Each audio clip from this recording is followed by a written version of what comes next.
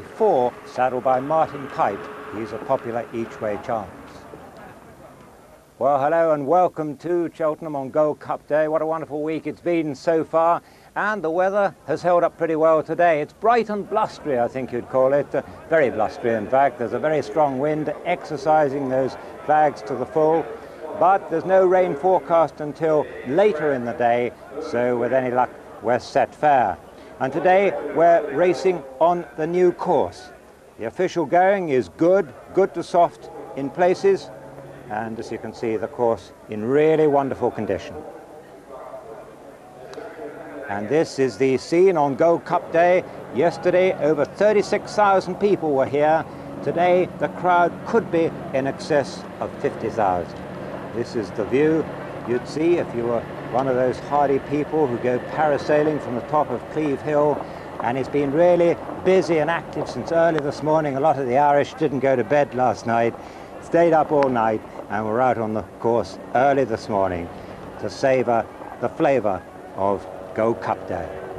And as well as the Gold Cup, there's a mega jackpot today, £298,000 carried over from yesterday. Today's pool should be in excess of £500,000. And it's St. Patrick's Day, and there's a real Cayley feeling to the day. For only the 5th time it coincides with Gold Cup Day. There's plenty of shamrock about, and plenty of Irish money too, after the first and last races yesterday. All of which leads me inevitably to Henry Kelly. And indeed it is St. Patrick's Day, and of course when you think of St. Patrick you think of the spread of Christianity. No, you don't. You think of Cheltenham, and you think of Arkle, who won one of his Gold Cups on St. Patrick's Day. There's Arkle striding up to the line, the runaway winner of his 3rd successive Gold Cup.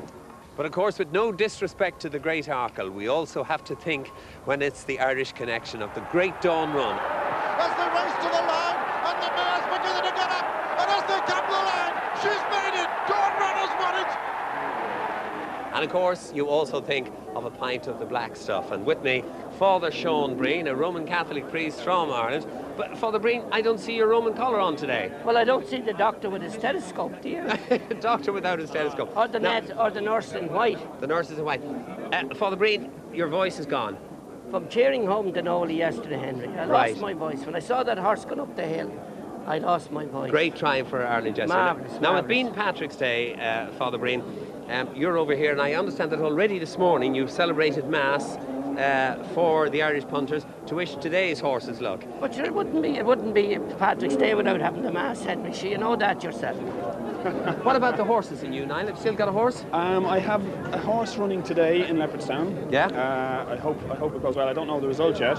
Fingers crossed. Fingers crossed. But which is a project manager called Live Project. Right. He's going well. I sold my good one, like a fool, most people said. Cushionatinna, you got it. Yes. Close to the fire. Close to the heart of the fire. Close to the heart of the fire. Exactly. Right. And I have a little bits and pieces of other ones which will come out later in the year. Can you give us anything for today? Well, I think that Charlie Haughey's horse has a great chance at the Gold Cup. Right. Going to back it each way. And that's called? Flashing Steel. What do you fancy in the big one? It's obviously very hard to go against Jodami. I mean, he's class written all over him, what have you. But if I was to go against him, I would. I'd love Flashing Steel to do the business, but it's very hard to go against Jodami. I would back Flashing Steel without the favourite. Isn't that what they do? Flashing Steel without the favourite. The favourite today is that it's St. Patrick's Day, and the favourite people here, well, it's myself and Mr. Quinn at the moment. And as we say, sláinte. Sláinte. Henry Kelly and friends, you'd have to say on day 3 they look better preserved than the average Irishman. But now there are 15 horses going for the Gold Cup today for a first prize of over £118,000. The supporting races, the Daily Express Triumph Hurdle at £2.15, the BonusPrint Stayers Hurdle at £2.50, and the Christies Foxhunters starring Double Silk at 4:05. Quality all the way. But there are 5 non-runners and a very important one. First, in the first race, number 5, Collier Bay, well fancied, is an absentee from the Daily Express Triumph Hurdle. So too is number 12, Flaming Miracle. In the Gold Cup, Ride Again has been pulled out. Number 15, That's the Life, is an absentee from the 5th race. And Dubicilla, many people's banker in the jackpot, is lame. She misses the Cathcart Challenge Cup. What a disappointment. Any jackpot bets on her go on to the favourite. And Charlie Swanus, recommended by Peter Scudamore last Saturday, he looks home and hosed in the race for the Ritz Club Charity Trophy. His 3 winners put him clear of the field. Only Adrian Maguire has a realistic chance of catching him. Well, the Irish certainly had the best of it yesterday, and doesn't it show? But today, there are 3 possible good things on the card, and I think the local professionals are really going to get serious. Graham Rock's with me. Graham, is the money on this morning, or are they waiting for the no tax bets today? Well, both is true, Julian. I think most of the Jodami punters are either on anti-post or they're going to wait and back it no tax here. Mysilv will be one of the biggest gambles of the year in the offices up and down the country this morning. 3-1 early with Ladbrokes. That we've got the Gold Cup caption up now. I was talking about Mysilv. Jodami, yeah. I mean, is he going to get shorter or longer? That's the question. Well, that all depends on what happens to Mysilv, in my opinion. If that gamble comes off, then Jodami will be short. But if the bookmakers get Mysilv beaten, then I think you may be able to get 6-4 on the course. So my advice is very simply, if you fancy Mysilv, back Jodami now. The 11-8 is still there in places. Good reach way support for Bradbury Star. Looks sure to start second favourite. Nobody wants to back the fellow today. And some outsiders supported there. Docklands Express into 20-1, obviously the ground drying out. And Topsham Bay was 200-1. Chandlerlaid 1,000 each way at 150-1, now down to 100-1. Docklands, the horse that Norman Williamson would have ridden, of course. Now, the Stayers Hurdle at 250. Yes, a wide range of betting here. Balasani is favourite at 4-1 from 9-2. Triple Witching, popular each way choice, 6 from 7. The best money in the race, Seeking Cash, was 9-1 in 1 or 2 outposts, 6-1 and tight at that price now. The Foxhunters at 4:05, bit of a non-event in betting terms. Yes, I mean, double silts scare them all away, unfortunately. 3-1 on. I think if you have to resort to that after the Gold Cup, you're really in trouble. And Mysilv, who's been favoured for the Triumph Hurdle since December, you say very well back this morning. Yes, Ladbrokes went 3-1 and up and down the country in their betting shops later to lose about £500,000. Very well backed in all the offices up and down the country. Good each way money for a lot of the outsiders. Devil's Den into 11, Glenstall Flagship, the Irish horse. Probably best of the rest, Moorish, a cash punter of Corals, went into the local betting shop down here and backed it to win £45,000. That's now 16-1. So Mysilv, 9-4 favourite. The filly owned by the Million in Mind Partnership Mark III, whose members include Peter O'Sullivan, no less. Here she is. And Henry Kelly's been sharing their company. Well, I know it's St. Patrick's Day, but the first race today in the card at Cheltenham could be, fingers crossed, a triumph for the English, because there's a group of guys and gals called the Million in Mind Club, and they have one of the hottest anti-post favourites for any race ever. It's the Daily Express Triumph Hurdle. That's what it used to be called. It's the Triumph Hurdle. And the man in charge of all of this is David Minton. David, the horse name? Mysilv? Mysilv. I thought it was a pun on myself, named after you. Well, exactly. But Jack Fisher used to own his wife, right, called Sylvia, and he called it Mysilv when he bought it a yearling. On my left here, Mrs. Mercy Raymylette. We all remember the great Fred Raymylette, of course. Mercy, what about this? Are you in this mob as well? Oh, I am, yes. Indeed I am. I love it. But are you part of the Million in Mind group? Yes. Mercy, you used to be posh and sophisticated. You wouldn't deal with... There was a time Mercy Raymylette wouldn't deal with the lower orders. I'm dealing with this mob now, and I love it. Well, isn't that wonderful? Can I bring in another young lady here? Anne Moore? That's right. And you're going to have to remind me, I know vaguely, but it's too many days at Cheltenham ago, but you have a great claim to fame, haven't you? I wouldn't say great. I had a horse that had a great claim to fame. Which I was? rode a lovely horse called Psalm, who won a silver medal at the Munich Olympic Games. A silver medal at the Munich Olympic Games. So you're one of the few people here who knows something about horses. I know nothing about horses. And why did you get involved in this Million in Mind Club? Basically because we've been friends with David Minton and with David Nicholson for a long, long time. My husband and I, between us, would never have the chance to own a horse like Mysilv. Right. And so we felt we had the best bloodstock agent in the business, we had the best trainer in the business. That's a fact. We had the best horse. Oh, talk about hostages to fortune. Let's leave the last word with David Minton. David, the great British public are out there watching you now. Now, no equivocations. Will this horse win?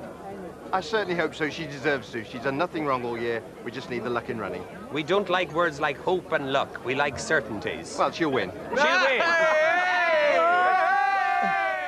Good luck to Minty. No, never a man to pull his punches there.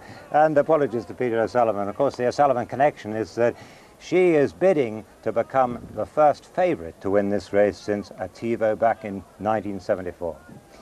Well, my guests again are my two former champion jockey colleagues, Tommy Stack and Peter Scudamore. Tommy, you never won this, did you? No, I didn't. I rode in it enough at times to know what it takes to have a bad horse in it. It must be, what, nearly 25 years since you rode your first winner here? Or more? Yeah, it's more than 25 years, but it was a horse owned by Mrs. Brotherton, her daughter Anne, and trained by Bobby Renton, because I came over to them from Ireland, and they were very good to me, and they got me on the road. But unfortunately, Mrs. Brotherton, a great owner, died only recently, and she was marvellous, giving me a great start, and she used to own a great freebooter. And of course at one stage owned Red Rum. That's right, but she forgets about that. And she was a great buyer of the Irish horse. She was a great supporter over the years, and I bought some great horses in Ireland. Yeah. Peter, you rode the winner on Solar Cloud. What type of horse is needed to win the race? Basically, I think you need a horse that stays well. You've got such a terrific gallop. It's an extraordinary race. There's no other race like it, especially for these young horses. All the other form, the previous form, you can throw the form book out of the window, because whatever stays usually turns out to be a 3-miler, and they've got to gallop all the way to the line. Do you agree with Minty? Is she a good thing? Yeah, she's got great credentials, but I'm repeating myself, you've got to throw the form book out of the window when it comes to this race. Right, well, she's just got 27 to beat. The full list of runners and riders of the Daily Express Triumph Hurdle comes from Peter O'Sullivan. Number 1 is Allegation, ridden by Martin Foster. 2, Atherton Green, Richard Guest. 3, Bagolino, Mark Perrett. 4, Blue Grotto, Ross Campbell. 6, Contract Elite, David Wilkinson. 7, Daring Past, Peter Niven. 8, Dayadan, Mick Fitzgerald. 9, Devil's Den, Graham Bradley. 10, Doctor, change of colours this, Darren O'Sullivan. 11, Duveen, Carl Llewellyn. 13, General Mukhtar, Graham McCourt. 14, Glenstall Flagship, Rowland, Charlie Swan. 15, Grand Nut, Jamie Osborne. 16, Catastrophe, Dylan Meredith. 17, Carrar, Brendan Powell. 18, Manila Bay, Davy Kavanagh. 19, Monazite, Mark Richards. 20, Moorish, Declan Murphy. 21, My Ballyboy, Steve Smith-Eccles. 22, Nawar, Jamie Railton. 23, Paper Days, Eamon Murphy. 24, Pridwell, Jonathan Lower.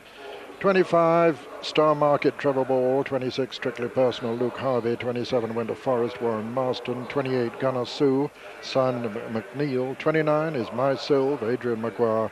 And 30 for Ireland, Shirley's Delight, ridden by Paul Carberry. And here's how they bet at the moment. And Mysilv is the hot favourite here, 9-4. 10-1 Shirley's Delight and Pridwell. 11-1 Devil's Den and Glenstall Flagship. 12 Moorish. 14-1 Bagolino. 16-1 General Mukhtar, Groundnut and Catastrophe. That's followed by 33-1 Daring Past, My Ballyboy and Winter Forest. 40-1 Nawar. Allegations 50-1 with Blue Grotto, Duveen and Doctor. Then they bet 100-1 Contract Elite, Carrar, Paper Days and Strictly Personal.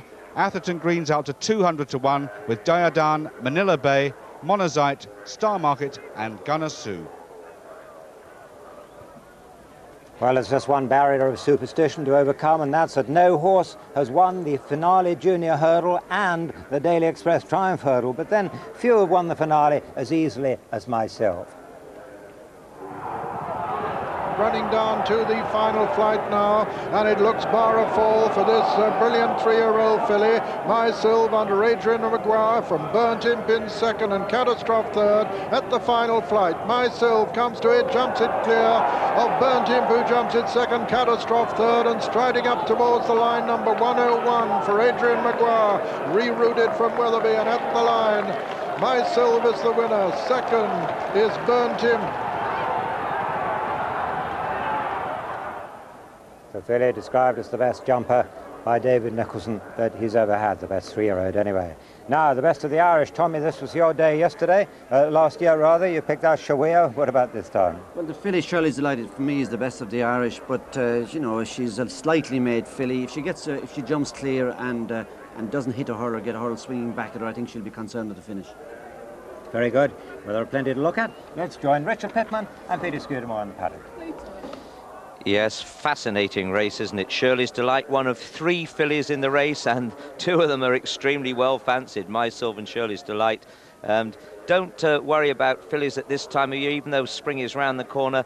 Most of them haven't started to think of womanly things, and their form can be trusted at this time of year. This is a nice animal, Skew, going down very steadily, very relaxed. Yes, I didn't know fillies knitting you were talking about earlier, Richard. That's but right. Paul Carberry, yes, rides this one for Noel Mead. We've talked about Paul already this season. He's an excellent jockey. I remember his father riding. He was a brilliant jockey himself. I think he was arrested one day for going speeding backwards down the high street in America or something when he won the Colonial Cup, so he was quite a character. But this horse, yes, it's very hard to evaluate the Irish and English form, but this comes in here with every chance. Yes, the only time she was beaten, she was found to have an abscess under a tooth, and you can imagine yourself from the pain you have in the similar circumstances that an animal wouldn't give its best. The excitement here today has to be felt, to be explained, honestly. The helicopters have been buzzing in like a swarm of wasps all day long. A lot of people here, and with the weather as it is, we're in for a good race. And what a curtain raiser, the Daily Express Triumph Hurdle. It's a very open race. Now, here is the favourite with her back to us. Look at the Diablo. Hasn't she got a nice, easy, loose walk there? As she waddles up to the first hurdle, you can see that she uses everything that she's got and uses it well. Adrian Maguire already with a winner in the frame for this meeting.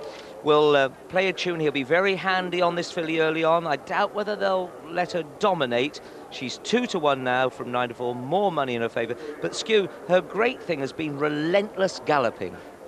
I've said already, you need a stayer to win this race, and that's rather than the form before her. I think that's her great attribute. She's by Bastino, and a lot of his progeny seem to improve with age. She seems to be improving age. The fact that she's going to race up there with the pace is also going to be in her favour, because this is one of the roughest races in the calendar.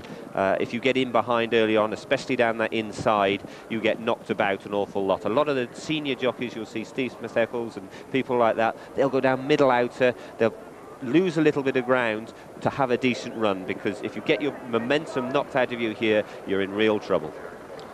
Mysilv by Bastino. Number 9. Here we have Devil's Den. Martin Pipe is well represented in this race. He'll need eyes in the back of his head. But Devil's Den came out first time with a big reputation and certainly didn't let supporters down. I saw this horse win a claimer at York when it was trained by Paul Kellaway. There was Nigel Tinkler, myself, Martin Pipe. We were all up there trying to buy it, and Martin put the best claim in, and he's been proved right, and I think this has got an excellent chance. The softer the ground, the better for this, so the ground might have gone a little bit against it. Yes. We've got another Pipe horse that's fancied, Pridwell, who comes out only 2 days after running in the opener. That doesn't actually worry people too much, does it, Skiv? No, I think people that when your horse is fit and well, you can run him twice a week. When your horse is wrong, you can't. If you run him once a year, it's too much for him. If they're fit and well, they enjoy their racing, and they come out of their racing. Where there he is, as we saw him ridden by Jonathan Lauer here on Tuesday to finish second. Jonathan, I've said before, he's a tremendous rider, good horseman. There's a lot of the schooling for Martin Pipe at home, and a lot of Martin's success is down to the hard work that Jonathan puts in. And this horse is 11-1 from Tens, is by the stallion Sadler's Wells, who stands at Coolmore at 100,000 quid for the service fee. They wouldn't have planned for it to end up here, but they'll still be pleased with any winner, and especially one of this degree.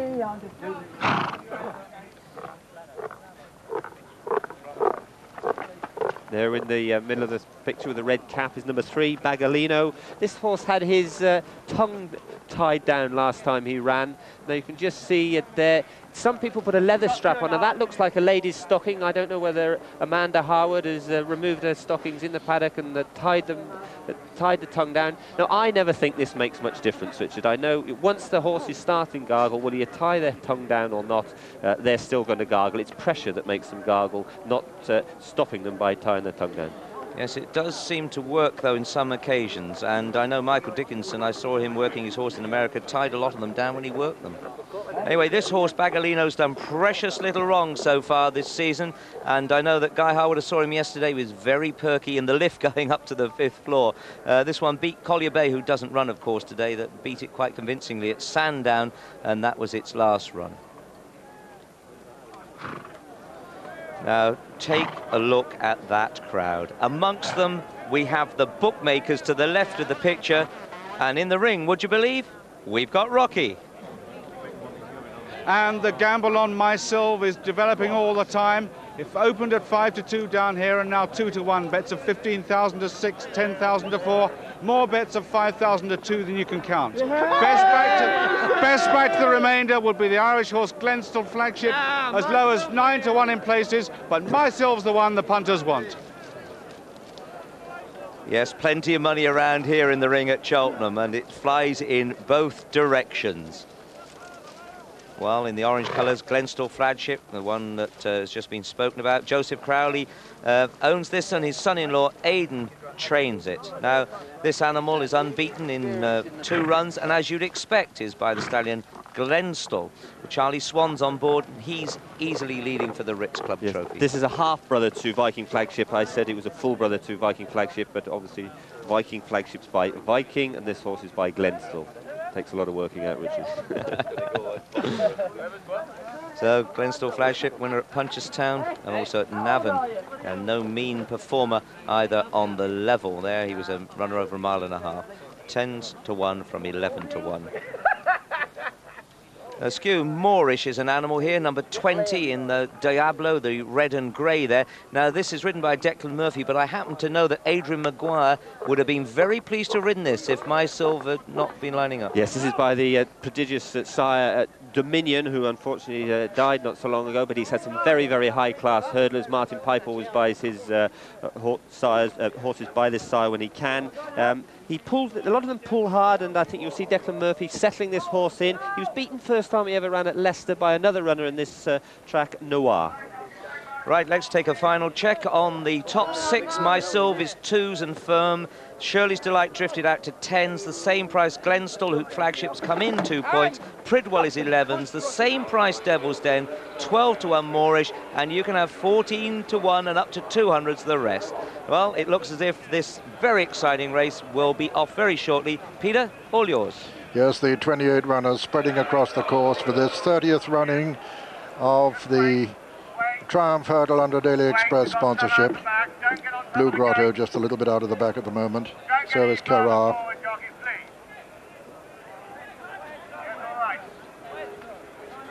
That's Daring Past turning towards the right. This Carrar to get in and join the others as we see them from the rear at the moment. And that's it, they're away.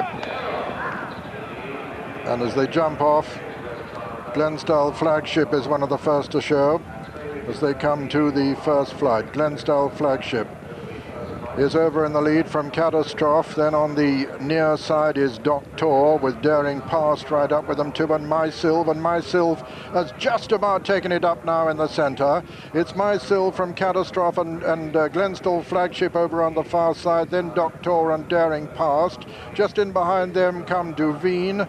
And also making good progress up towards the lead is Atherton Green. But it's Mysilv, the leader, from Catastrophe and Atherton Green, and Glenstall Flagship over on the far side. Doctor on the near side. And all safely over that second flight. And making their way out into the country now, with Mysilv joined by Atherton Green. Atherton Green just shading Mysilv at the moment as they go out into the country with Doctor third. 4 comes Catastrophe and then Glenstall Flagship. Then just in behind them, Ground Nut. On the outside of Ground Nut is Star Market. Just behind Star Market, it's Allegation.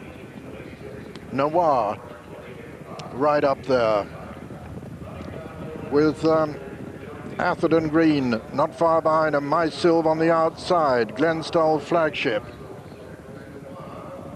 Noir and Jamie Railton with the advantage over this flight from Mysilv, Catastrophe, Glenstall Flagship, then Doctor, then Groundnut.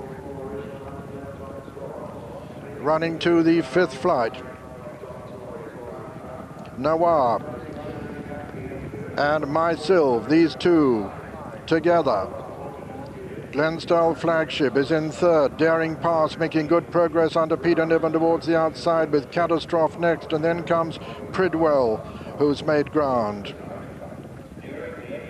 But it's Noir, 3 out, and Mysilv. Mysilv lands in the lead from Noir, then Daring Pass, then Catastrophe. Then Glenstall Flagship on the inside. Pridwell, Doctor's not far behind them. My Ballyboy is making good progress as they run down towards the next. 2 left to jump now. Mysilv, Noir. Then comes Daring Past. Then Glenstall Flagship. Doctor comes next with on the outside Catastrophe, and then Pridwell still making quite good ground. Mysilv, the leader as they come towards the 2nd last. Mysilv from Daring Past over on the far side. Glenstall Flagship moves into 3rd. Mysilv is going to jump the 2nd last in the lead. Mysilv is over. Daring Past, Glenstall Flagship making ground towards the outside is Blue Grotto. They're racing now towards the home turn. Moorish is coming there with quite a good run too, and it's Glenstall Flagship rather than on the far side. Mysilv in the centre. Mysilv and Glenstall Flagship from Pridwell putting in a good run. Then comes Moorish. Racing now towards the final flight, and it's Mysilv and Glenstall Flagship.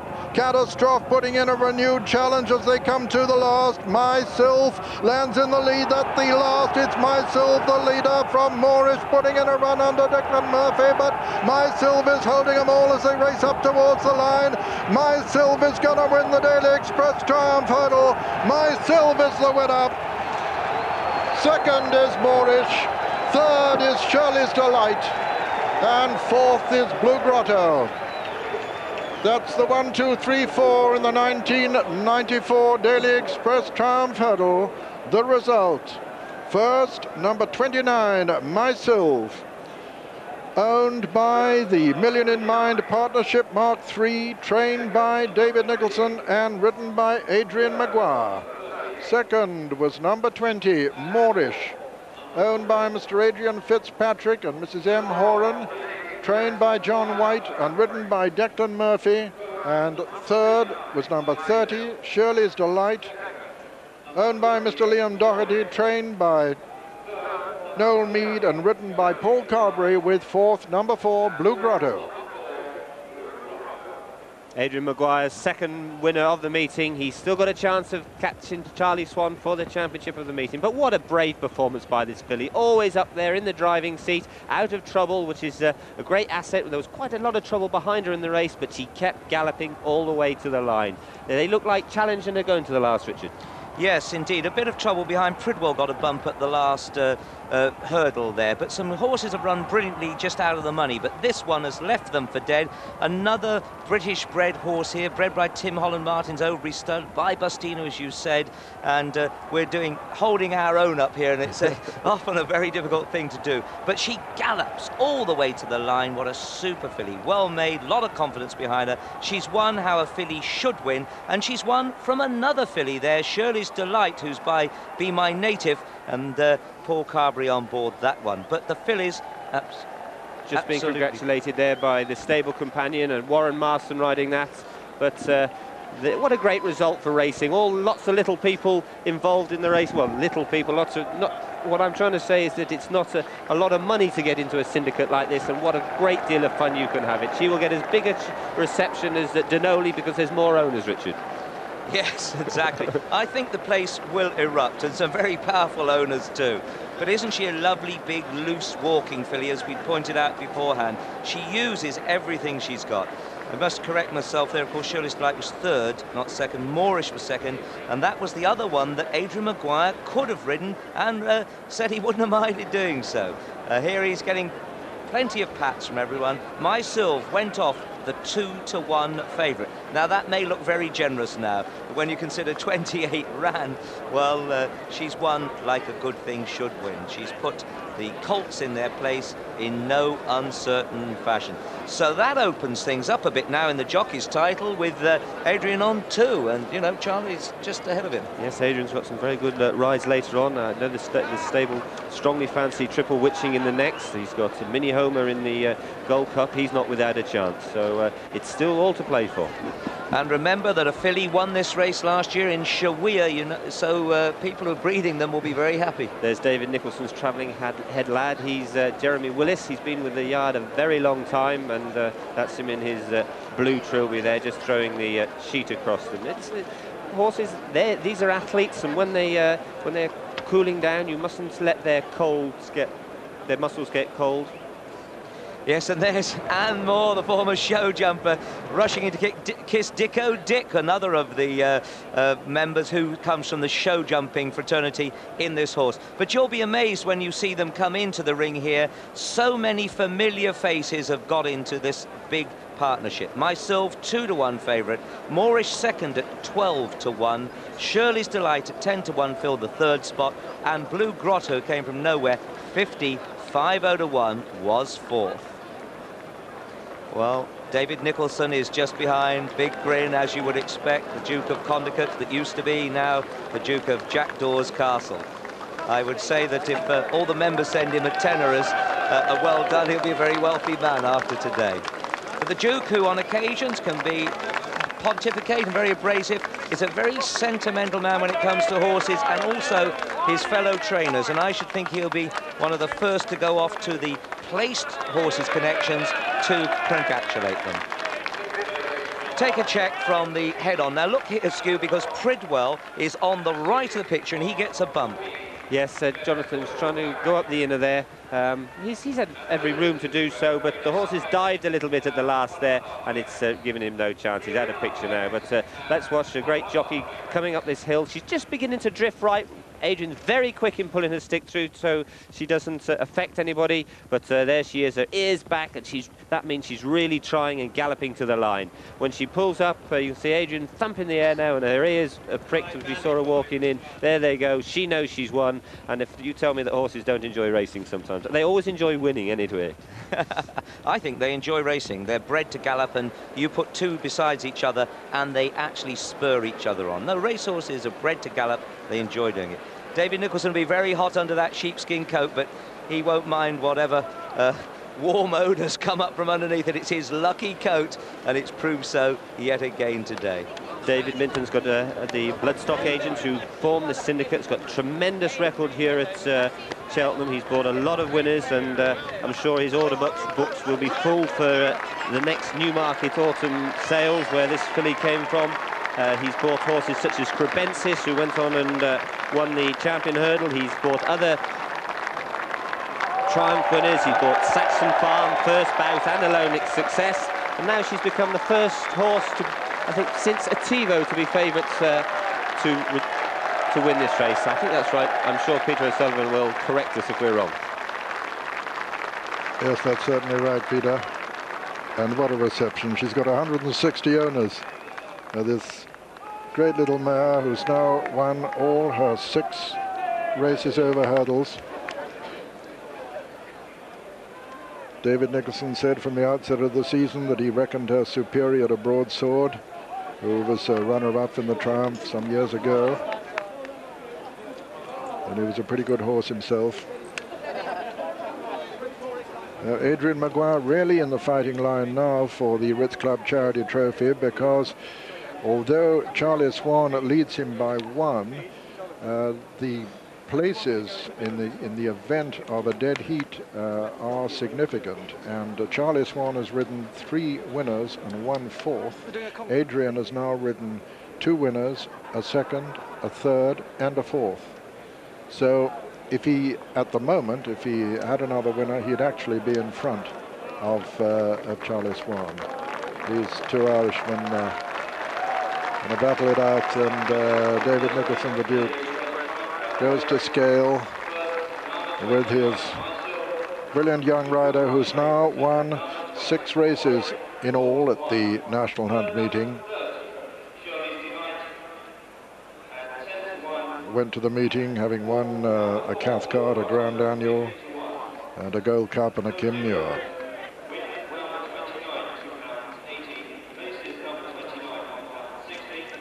Yes, all sorts of chaotic scenes down here in the weighing room, round the weighing room, Million in Mind partnership, and the brains behind it, David Minton, and dozens of supporters. Thanks, Jonathan. It was very exciting. She was marvellous. Agent just came in and he said anything that took her on, he wanted to kick them. So. How many of you own this filly? There's 160 of us. And how many of you are here? 160. Another silly question, how many of you have backed her? All of us. And at 33 to 1. 33 to 1, you pinched the price. 33 to 1, yeah. This was, as they say, the plan. It was planned from a long way off, yeah. And we've been waiting for this. I would have rather gone for the champion, but the Duke overruled me, so. And so did all the shareholders. Do explain to us, please, the benefits of syndication rather than perhaps owning a horse on your own or a half share. It's fantastic to be a syndicate owner, and you do get involved in racing. All of us, we are a big family, and David gets us all together, and it is a really fantastic way to be involved with racehorses. Excellent. It's marvellous. Is it true that when you went to Jack Dawes Castle, you drank the Duke out of house and home? We had a bloody good time. It's not very easy. He was a fantastic host to all of us. He's a gentleman to us all. He was. Excellent. It's a great result today, but of course, under the scheme that you have, all these horses have to be sold at the end of the year. Will she go to the sales? I'm afraid she will, but there's a few plans afoot to keep her. But we've got to stick to our rules. With a bit of luck, she'll be back next year in another syndicate, very much the same. I really hope so, yeah. Wait and see. I'd love to see her, yeah. It's a lovely result for you and for racing. Thank you very much, Jonathan. Thank you. Well, congratulations to them all. Quite true, they had 33 to 1 last December before she won at Cheltenham. After that, she was 16 to 1. She was 10 to 1 when she won at Chepstow. She's always been backed all the way down until finally they backed her at 3 to 1 this morning. And what a win they've all had. Only the second filly to win the Triumph Hurdle since it's been run at Cheltenham. And the first was, in fact, Shawia 12 months ago. Two fallers in the race, Daya Dunn and My Ballet Boy. Will bring you news of those when we have it. And here now, the starting prices. First, number 29, Mysilv, 2 to 1 favourite. Second, number 20, Moorish, 12 to 1. Third, number 30, Shelley's Delight, 10 to 1. And fourth, number 4, Blue Grotto, 50-5-0 to 1. The outside meetings, Hexham first of all, 2 o'clock there, won by number 5. Here comes Tibby, 9 to 2. And second was number 2, a bit of a natter, 20 to 1. Only 2 of 4 finished. And the flat race at Lingfield, the 2:10. First number 4, Nautico Princess, 15 to 8. Second number 6, Palisade Joe's, 4 to 1. And third number 2, Monsieur Peton, 8 to 1. Well, yesterday was a triumph for the legendary Irish bookmaker and punter J.P. McManus, alias the Sundance Kid. He had 2 colossal gambles, and he had 2 winners in his own colours, the latter of which was the talking horse of the day, the buzz horse Muckle Meg, who was favourite for the Bromsgrove Industries Festival bumper. She was backed at 5 to 1 in the morning whilst 1 or 2 people got on, and back down on the course to 2 to 1 before she drifted out to 7 to 2 at the off. There was never much danger that they'd collect. John Hanmer is the commentator. Muckle Meg's come through very strongly on the inside with Aries Girl. Maringo led for such a long way, still not far behind them. Another one making ground is Go Ballistic, but on the final turn it's Muckle Meg and Charlie Swan going very easily in the lead. From in second place we've got Aries Girl, and they're clear, and one running on from a long way back is Dominique. Go Ballistic's improving, and now Muckle Meg comes under pressure as Aries Girl comes at him, but Muckle Meg is finding it as they run into the final furlong. Muckle Meg from Aries Girl, then Go Ballistic, Maringo and Rhythm Section, but coming up towards the line. Muckle Meg is going to win it for Ireland. Aries Girl is second for Ireland, and back in third place is Go Ballistic. So the gamble was landed, a first, second and fourth for the Irish. They've won the race in all 3 years since its inception. Edward O'Grady was the trainer there. Well, before that, there was the Mildmay Fleet Handicap Chase, and there were 4 Grand National acceptors in that race, including Elfast, who won the race 2 years ago, and there was a bet of 40,000 to 5 about him yesterday, and the bet was landed. Coming to the third last, and Man of Mystery the leader, from Dublin Flyer on the inside. Elfast on the outside right there with them, and then French Charmer and Dublin Flyers come through on the inside to take it up again from Man of Mystery, Elfast, French Charmer, then Smarty Express, Names Tycoon, 4th of July and Nevada Gold making ground. Over 2 out, Man of Mystery and Dublin Flyer together. French Charmer was the one who fell, and on the home turn with 1 to jump, Dublin Flyer, challenged now by Elfast. Man of Mystery can't do any more in 3rd place, and it's Elfast who comes to the last. Elfast from Dublin Flyer, and these two going on now. From Smarty Express, Elfast dives to the right of the last. Dublin Flyer jumps it well, gives him half a chance, but Elfast is staying on well, and Dublin Flyer's coming back at him.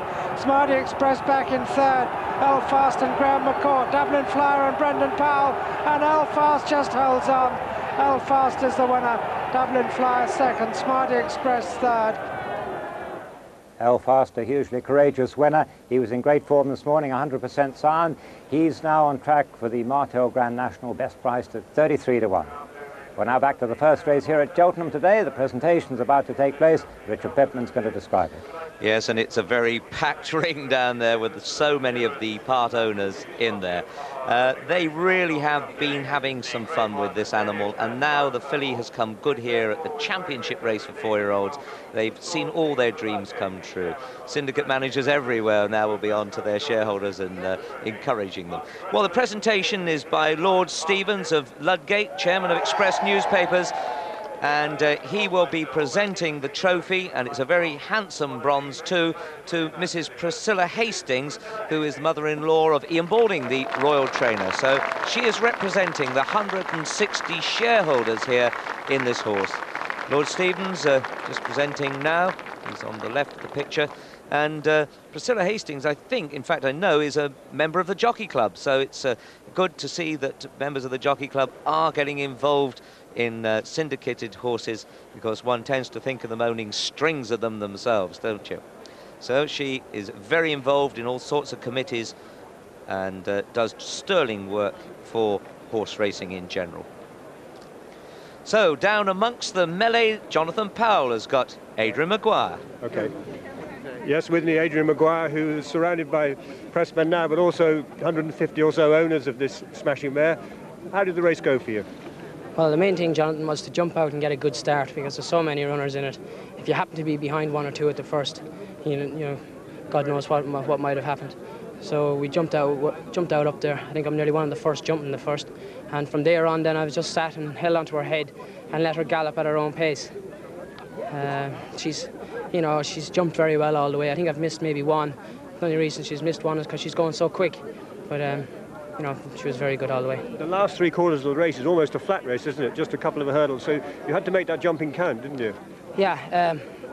My governor says try and get a breather at the top of the hill, and I sat as quiet as I could, and to get her to fill herself up. She's got her win. We travelled down the hill and jumped the second last pretty well, and still just holding on to her head, turning in. And once we turned in, then I could hear them all. I could hear a couple of horses behind me. I haven't looked around. I could hear them just on my heels. So once we straightened up, we kicked for home, and she's just galloped up that hill if it wasn't there. She's really quickened away from the others, isn't she? Yeah, she's unbelievably. It's unbelievable how tough she is. I'm not sure what the name of the horse was. Jamie Railton. He made it for a while, and I overtook him then, and he's come back again at me. But once he's come back again at me, she's put her ears flat on the back of her head and stuck her head out. She didn't want to be passed. Adrian, how does she compare with the best novices you've ridden? Well, I've been saying all along this season she's the best novice I've ever ridden, and she still was going to be the best novice if I was going to get beat today. She's definitely the best, and probably the best I'll ride for a long, long time. Well done. Thank you. Thanks. Well done, Adrian Maguire, and well, he said that to us at Chepstow last December, so no excuse for anyone not being on. Well, now this is a very important time for the Tote. They're part of a consortium, they're 27.5% in fact of a consortium, who are bidding to become the firm that run the new imminent national lottery. They're also at present in the throes of creating a new super bet, which is designed to underpin the finances of racing in the late 1990s. The chairman is Lord Wyatt of Weeford. Lord Wyatt, how realistic are your ambitions to run the national lottery?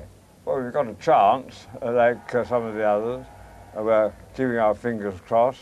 We think we've done our best. We've worked very hard, and but of course the Director General will choose entirely on the basis of which consortium is most likely to achieve the results he wants, which is the maximum of the national lottery and good causes. Now, how damaging do you think the advent of the national lottery is going to be to betting on racing? Well, it could be very severe. In France and elsewhere, where they've had a national lottery introduced, it usually drops by about 10%, the betting in the betting shops. Well, roughly £10 million is bet on horse racing every day in this country. What do you feel would be the weekly take of the national lottery? Well, I think before very long, the national lottery ought to be taking something like 4 billion a year. And so you will have to work that out for yourself. But I think it may take a few months. Well, that's a staggering sum. If you fail to win the lottery concession, or even if you do, obviously the next target for racing is the new super bet. Now, what sort of shape do you visualise that taking? Well, first of all, about super bets. We've got a super bet arriving with the tote now, and you've got a huge jackpot today. It'll certainly get to somewhere around 600,000, and that's happening more and more frequently. We're guaranteeing it, and it's happening more and more because we established with Bass, who own Coral, a partnership called Tote Direct, and these terminals are going out into all the betting shops, or many betting shops, and the more they get, the bigger the pools, and so this is what we're seeing the effect now. But sadly, it does only happen about 3 times a year, this sort of £500,000. Ah, it'll happen far more often when the rollout is completed. I confidently expect that by the end of October this year, there'll be 4,000 to 5,000 betting shops which will either have our terminals, Tote Direct, or have asked for them. And that's going to be one hell of a big business. There was an earlier edition of the super bet. It was the tote roll-up in the 1970s. It failed. Why do you think that was? For several reasons. One was that the races were contrived in such a way that everybody knew there were about 6 or 7 non-triers. So they just come for their parents' money, and so they struck them out. And then the pool got disenchanted with it because it took up a certain amount of space on their coupon.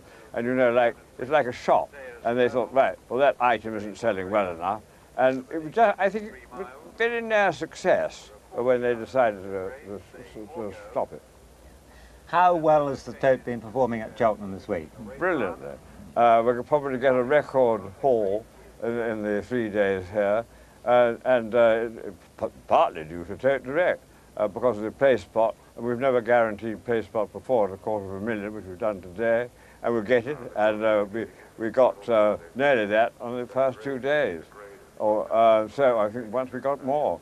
And so it's booming away, because you see, at last we've got the most advanced wagering technology in the world. There's no doubt about that. And it's now cheap enough for people to be able to use it properly. And people have said to me before, why didn't you do it earlier? The answer was the state of the art wasn't there. And we could have done it in a clumsy and efficient way, which would have been very, very mistaken. But now we can do it. And we spent a lot of money doing it, and the results are now coming in. Well, it is a fact that people have said over the years that the tote has been underperforming. Do you feel that Tote Direct is the answer to that problem? Of course, it's one of the answers, but we've never been underperforming, as you call it. We've done a great deal, considering the government tied our hands behind our backs by letting the ordinary betting shops have 11 years start on us in the high street, and everything the government has done has been, on the whole, against us. And all we've ever done to the government is give them money. We've never had a halfpenny from them. We pay them a lot in betting duty and corporation tax, and we've had not one halfpenny ever from them. Why should you be different to the rest of us? We all pay them money. Lord Wyatt, what's going to win the Tote Gold Cup? The young hustler. Lord Wyatt there, the indestructible chairman of the Tote. Now, one bit of sad news, I'm afraid, from the first race. My Bally Boy, who fell at the third last, I'm afraid, was fatally injured. The two jockeys, however, have no serious injuries. Now on to the second race of Gold Cup Day. It's the BonusPrint Stayers Hurdle. Runners and riders from Peter. 14 of them, and number 1 is Avro Anson, Mark Dwyer, 2 Balasani, Mark Perrett, 3 Bart Owen for Ireland, Graham Bradley, 4 Burgoyne, Peter Nevin, 5 Cardinal Red, Simon McNeil, he's a birthday boy today, 6 is Desert Force, Tony Carroll, 7 Minella Lad for Ireland, ridden by Trevor Horgan, 8 is Pragada, Charlie Swan, 9 Seeking Cash, Jamie Osborne, 10 Simpson, Tom Grantham, 11 Sweet Duke, Carl Llewellyn, 12 Sweet Glow, Jonathan Lower, 13 Triple Witching, Adrian Maguire, and 14 Deb's Ball, Jimmy Moffat.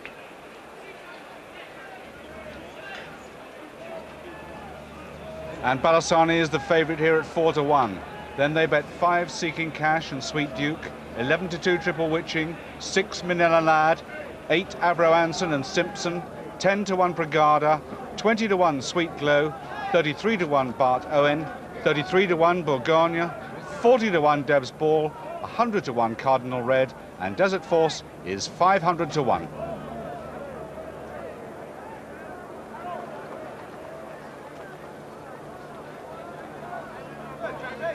Still no winner for Martin Pipe at the festival, but this horse has always looked his best chance of the week, Balasani, a horse with the quality to win the Ascot Stakes on the flat. And Requested, headed now by Bardolph, then Snowboard, then comes Star Player. Doyce is making ground, Rosina May's trying to get on terms, Balasani is coming with a run wide, and they've got a furlong and a half to race, and it's all go up front, and here's Star Player bursting through with Snowboard, Balasani coming wide with Doyce into the final furlong, and Balasani out wide from Star Player, Doyce, then Snowboard, and coming from a long way back, Mardu, but Balasani and Mark Perrett have quick and clear to win this readily as they come to the line. Balasani is the winner. Mark Perrett was the jockey that day, as he is today. Jonathan Powell of the Sunday Express has been speaking to him. Well, that was the first part of a very unusual double that you're attempting at Royal Ascot. What do you remember about that day? Fantastic day. We'd have to compare to riding a winner here. I'm very lucky to be able to have done it. Let's hope I can carry on the double today. He certainly stayed very well that day, settled well, and he came with a strong late run. Would that be the similar sort of plan you try today? Hopefully so, yes.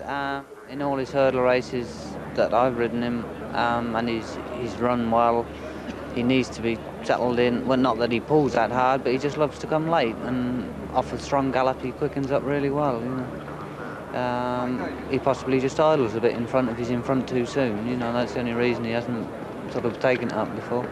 And Mark, any doubt in your mind about this stiffer 3 miles that he will truly get the trip?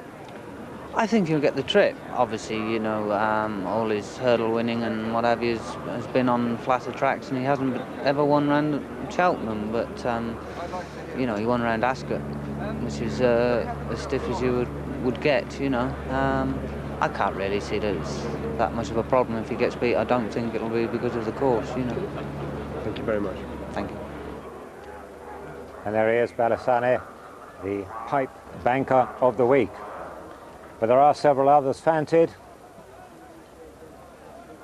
Amongst them is Triple Witching. There he is. Triple Witching, who last autumn was far too good for Sweet Duke at Newbury.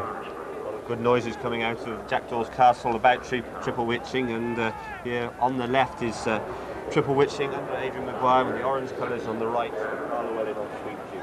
Sweet Duke makes this horse on £7 better terms today, so there's not going to be much between them. He didn't jump the last very well there, Sweet Duke, so he can get a little bit closer to them. But really on this form you could see Triple Witching just being a length or two too good for Sweet Duke. But they're both good horses, and they're both being at the shout at the end. And just running into the back of the picture there is Burgoyne, who also reopposes both of them. Triple Witching was getting £7 from Sweet Duke that day, but I'd have to agree with Skew that the win was emphatic. And the joker in the pack Well, that's Seeking Cash. Recently changed hands, now in Mrs. Thompson's colours. Still a novice, but unbeaten in 4 races, and his form is rock solid. This was his second run over hurdles, then wearing green colours at Newbury on New Year's Day, and he simply annihilated To the Woods, who ran pretty well till he fell in the second last at yesterday's Sun Alliance, and he comes to this race unbeaten. Tommy, does he impress you? Yes, I think he's a good horse, a good novice. People thought he would have gone for the 2.5 mile novice, but with the performance of Danoli yesterday, probably pleased he didn't. But he looks a good horse. They say no 5-year-old has ever won this race. Well, records are there to be broken. Of course, no filly had ever won the Triumph till last year. Let's now join Richard Pittman. Yes, statistics are there to be changed, Julian, aren't they? Well, Seeking Cash is on a roll. His 4 wins have been very emphatic indeed. I just wonder if the ground has dried up a little bit for him. We're looking now back again at the favourite. Balasani comes late and fast, number 2 there. He has to be held up. He's 4-1 favourite from 7-2, and he has a devastating turn of foot. I just slightly wonder, 3.5 miles furlong, very stiff track. I know he's won 2.5 miles on the flat, but Kempton was a lot easier track that he won on last time. I think that the fact that he's won over 2.5 mile at Ascot, I think you get the trip. I remember riding him as a novice over hurdles, and Martin was worried then what trip was his best trip, and I always felt 3 miles was his best trip. So as the runners circle, let's go down into a far busier ring and see Rocky. And bookmakers down here are facing a payout of over £1 million up and down the country on that first winner, Mysilv. Easily the best backed horse of the morning so far. Down here in our Stayers race, Balasani now looking easy, drifting all the while up to 9-2 in places. Better money arriving for Seeking Cash, now 9-2 in some places from as high as 9-1 this morning. That's the story down from the ring. Yes, and here we see one that's very close to your heart, Skew, Sweet Duke, number 11 in the white and blue. Sweet by name, sweet by nature, lovely little horse. You could put your children into the stable with this horse, and all you do is say hello to him. He's been a grand servant to his owner, Andy Mavro, and the trainer, Nigel Twiston-Davis. He was 4th in this race last year. It'd be lovely to see him put up another bold show. He performs best on the heavy ground. We've seen him running many times on television this time. Last time he ran, he had a heavy weight at Sandown of a 2 mile 5, the race won by Dark Honey, but I think I was pleased with that run, and I think he'll go very close today. Well, they're coming in. Peter, Balasani is 9-2, the same price Seeking Cash, 5 Sweet Duke, 11-2 Triple Witching, 15-2 Manila Lad, Avro Anson at 8, 9 Simpson, 11 Brigada. Peter. And running towards the first of the 12 flights, and Seeking Cash, the novice, one of those up front with Brigada on the inside and Sweet Duke on the outer. And Bartow in, all safely over the first, with Desert Force, one of the back markers. And Manila Lad going on now as they come to the second with Sweet Duke, Manila Lad and Brigada on the inside. Sweet Duke and Brigada landed just ahead of Manila Lad there, and then Seeking Cash on the inside, Bardo in on the outer, Triple Witching just in behind them. Over the third, Brigada and Sweet Duke. Sweet Duke going on from Brigada, Seeking Cash and Manila Lad and Triple Witching on the inside. Bardo in just in behind them as they race towards the fourth. Brigada lands in the lead, but doesn't jump it too well, and is out-jumped, in fact, by Sweet Duke and the novice, Seeking Cash, but fighting his way back now to dispute the lead once again. In fact, to take it up marginally. Brigada from, in second place, Sweet Duke. Then on the inside, Seeking Cash. Bart Owen comes next, followed by Manila Lad and Triple Witching, and then Sweet Glow.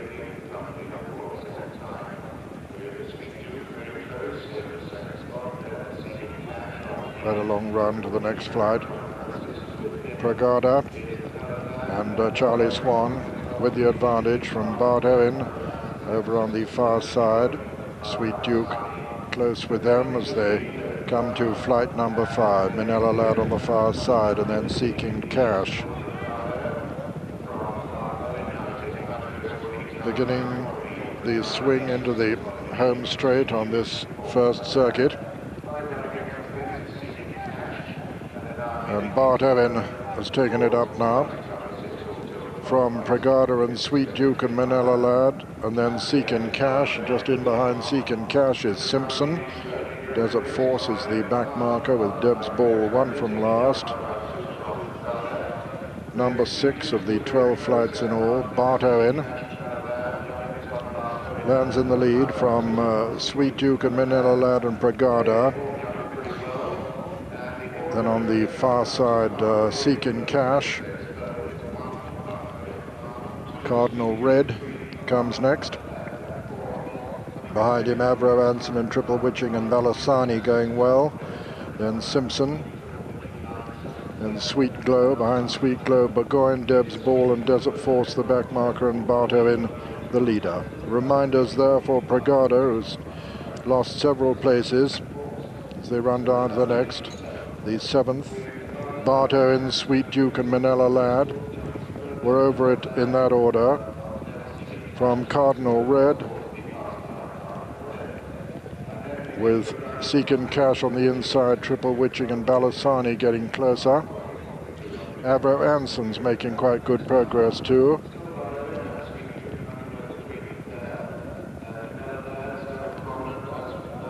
Coming to the 9th, Barto in on the inside of Sweet Duke.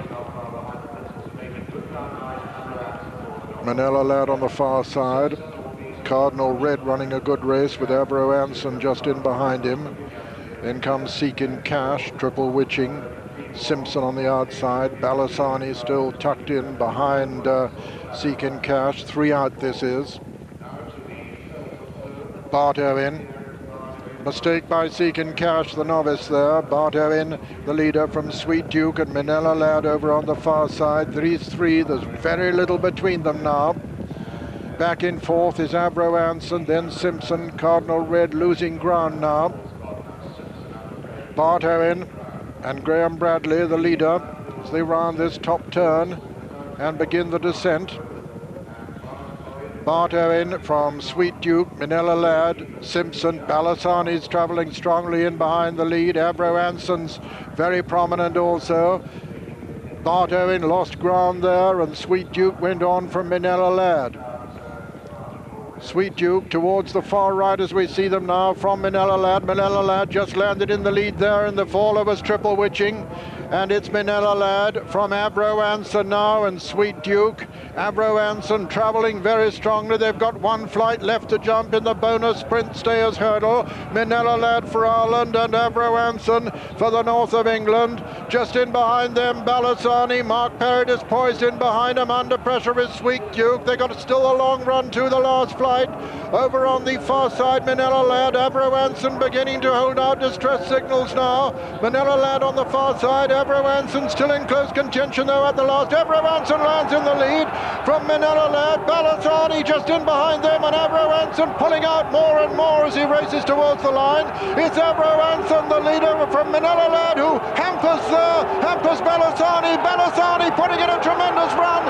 Balasani beginning to get up. It's going to be close, and at the line it's a photo. Avro Anson may have just held Balasani. Within 3rd place Manila Lad, and 4th was Simpson.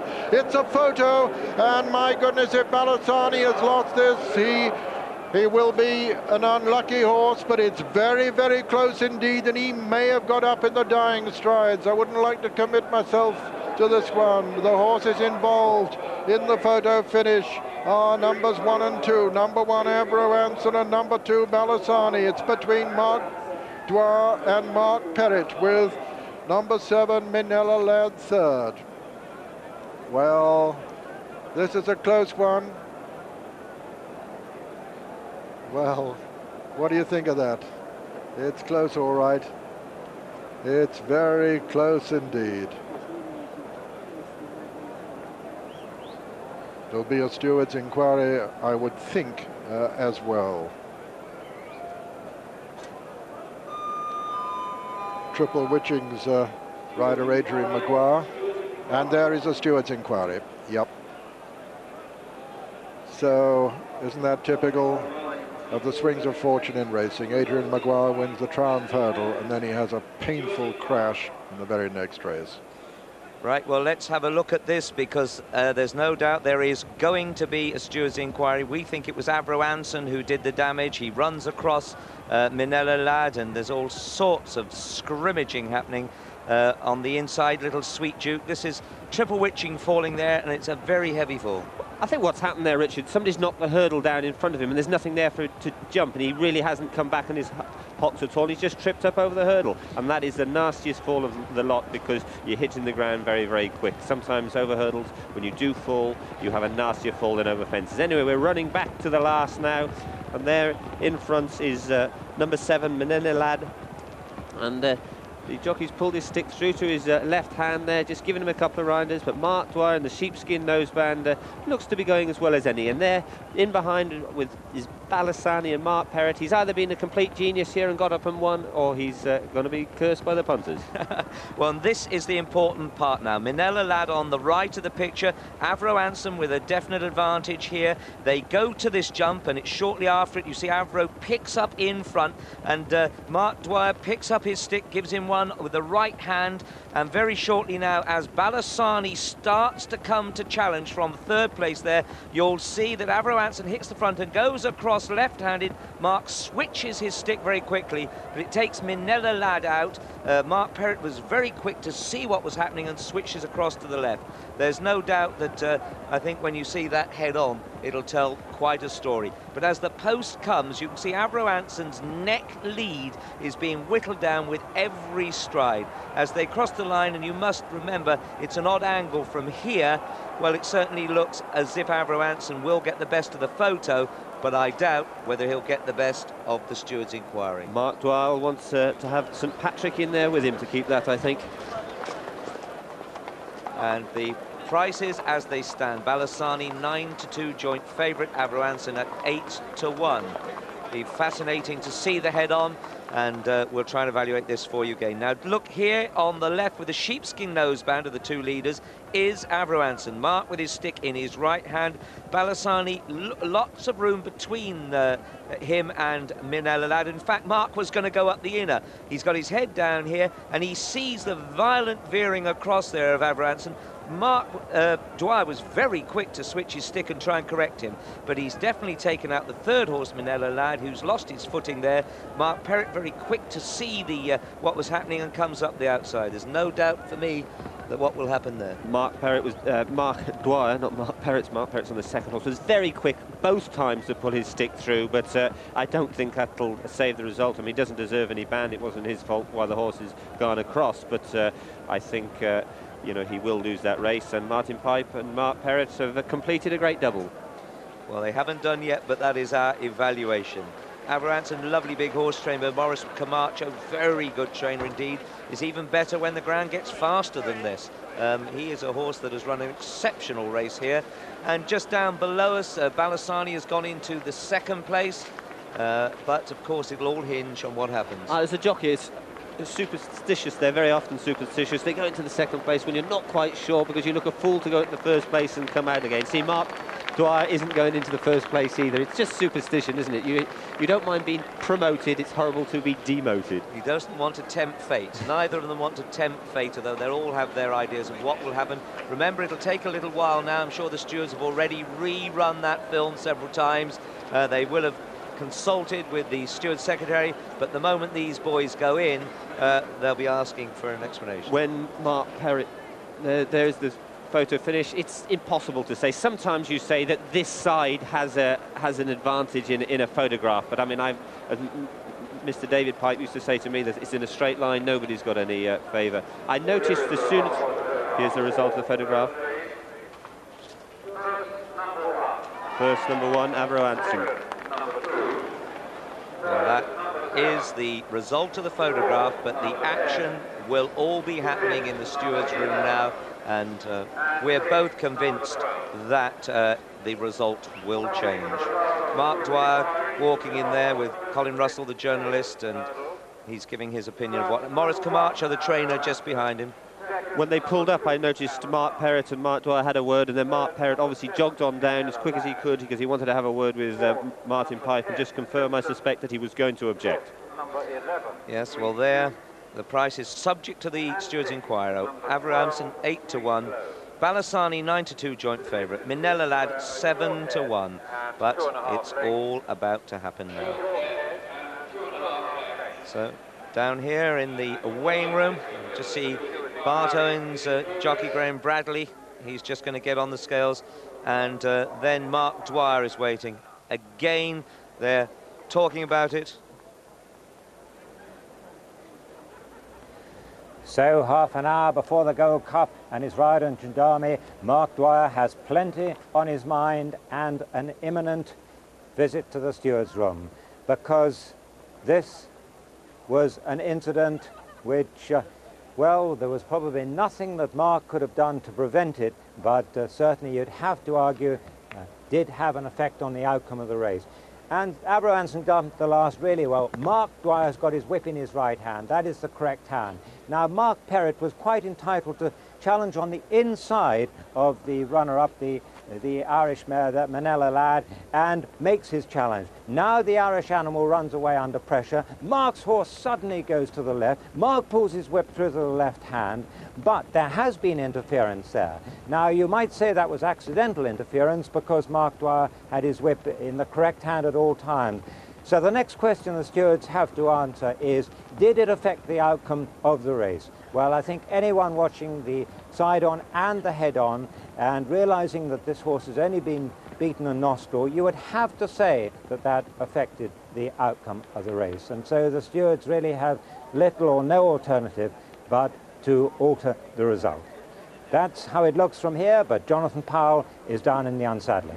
Yes, yeah. Yes, with me... I can't add anything to it because I haven't seen it. Yes, with me is slightly disconsolate Maurice Camacho, the trainer and part owner of Avro, and Brian Skirton, who is the other part owner. Gentlemen, a steward's inquiry, and we think it doesn't look very good for you at this stage. Mark didn't seem to think he'd done much wrong, but I was on the hill, so I saw nothing at all. Brian?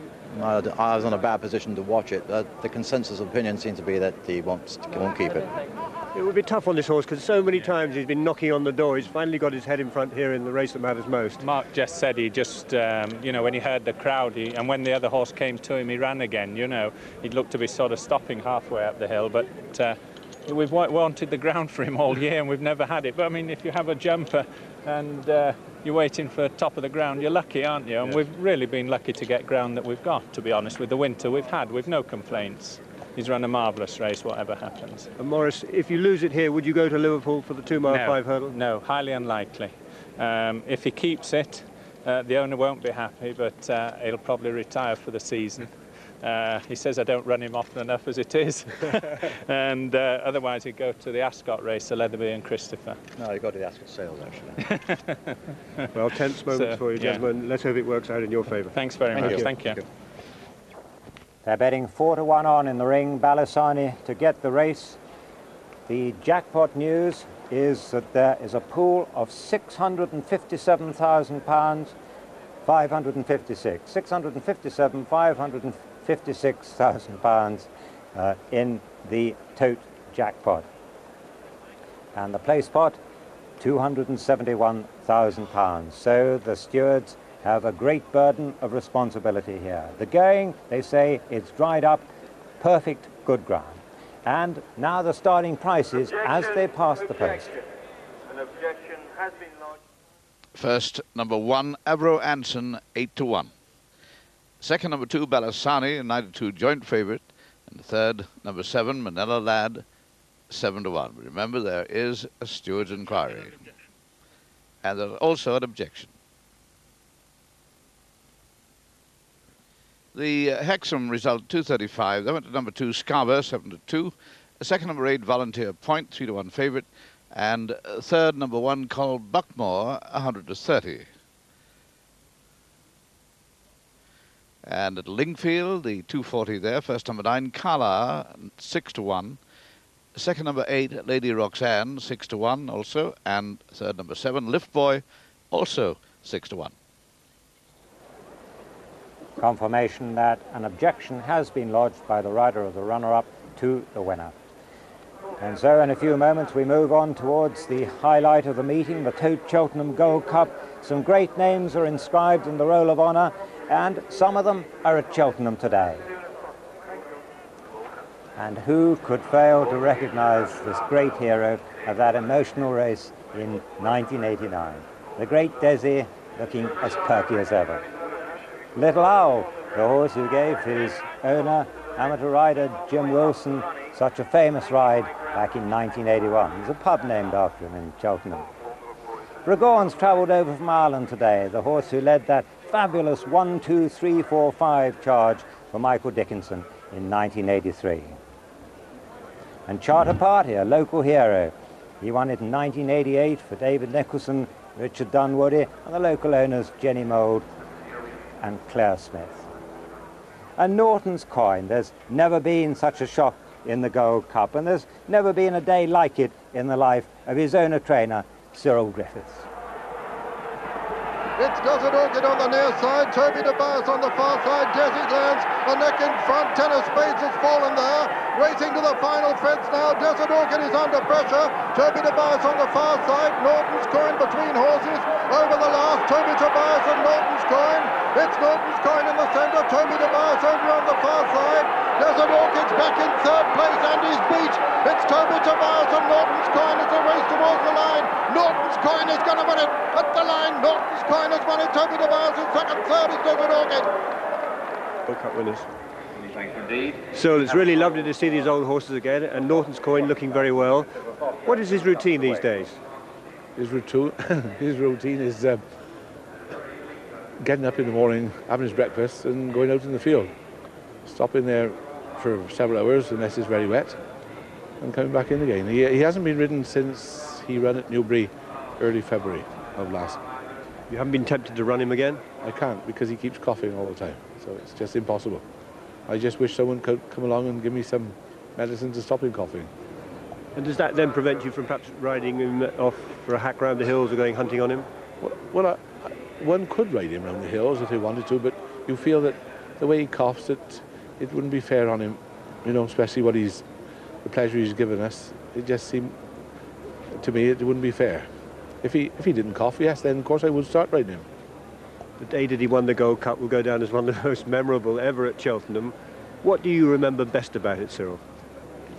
The few minutes I remember best of Jonathan was when the horses went out to the paddock.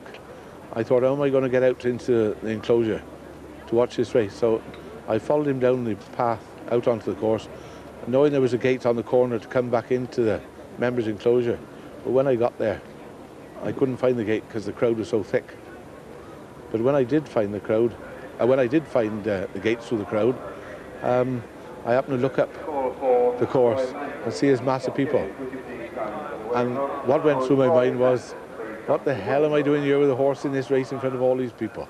And that's what I should remember most of all, more than the horse winning. It was a truly great day. It's lovely to see you and him again. Thank you, Jonathan. Thank you. Thank you. Cyril Griffiths and Cheltenham gives people memories that last a lifetime, and Norton's Coin was certainly one of those great emotional days.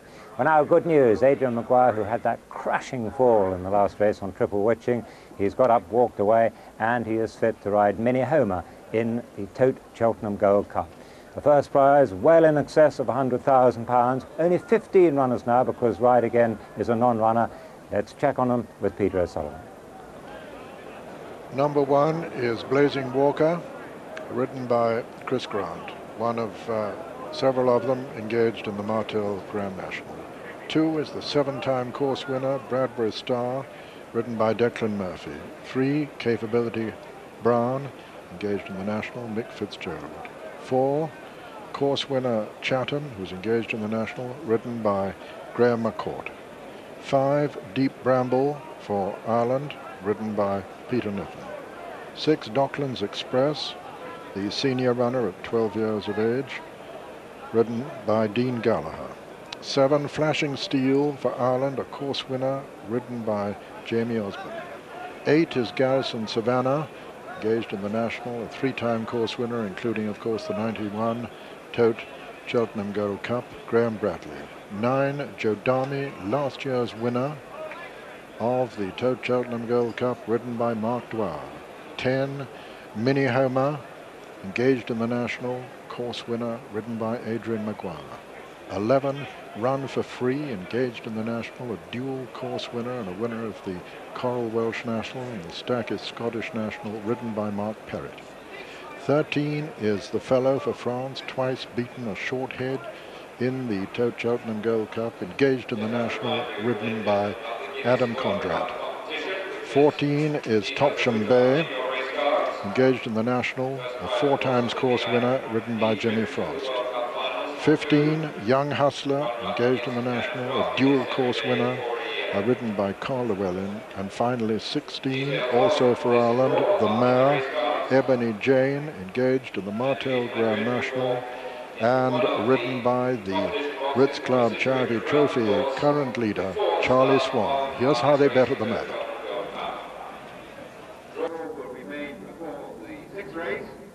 And here's the betting for the Tote Cheltenham Gold Cup, our first show. 5-4 Jodami, 5-1 the Fellow, 11-2 Bradbury Star, 10-1 Flashing Steel, Mini Homer and Run for Free, 12-1 Docklands Express, 14-1 Garrison Savannah, 16-1 Deep Bramble, 20-1 Blazing Walker and Young Hustler, 25-1 Chatham, 66-1 Topham Bay and Ebony Jane, and the outsider of the 15 runners, Capability Brown, at 100-1.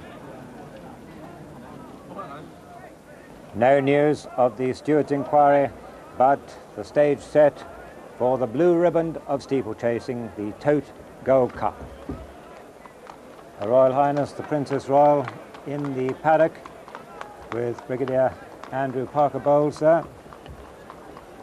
And she's always been a lucky token for the Connecticut stable, or now the Jackdaw's Castle stable of David Nicholson, who got one in the bank already today.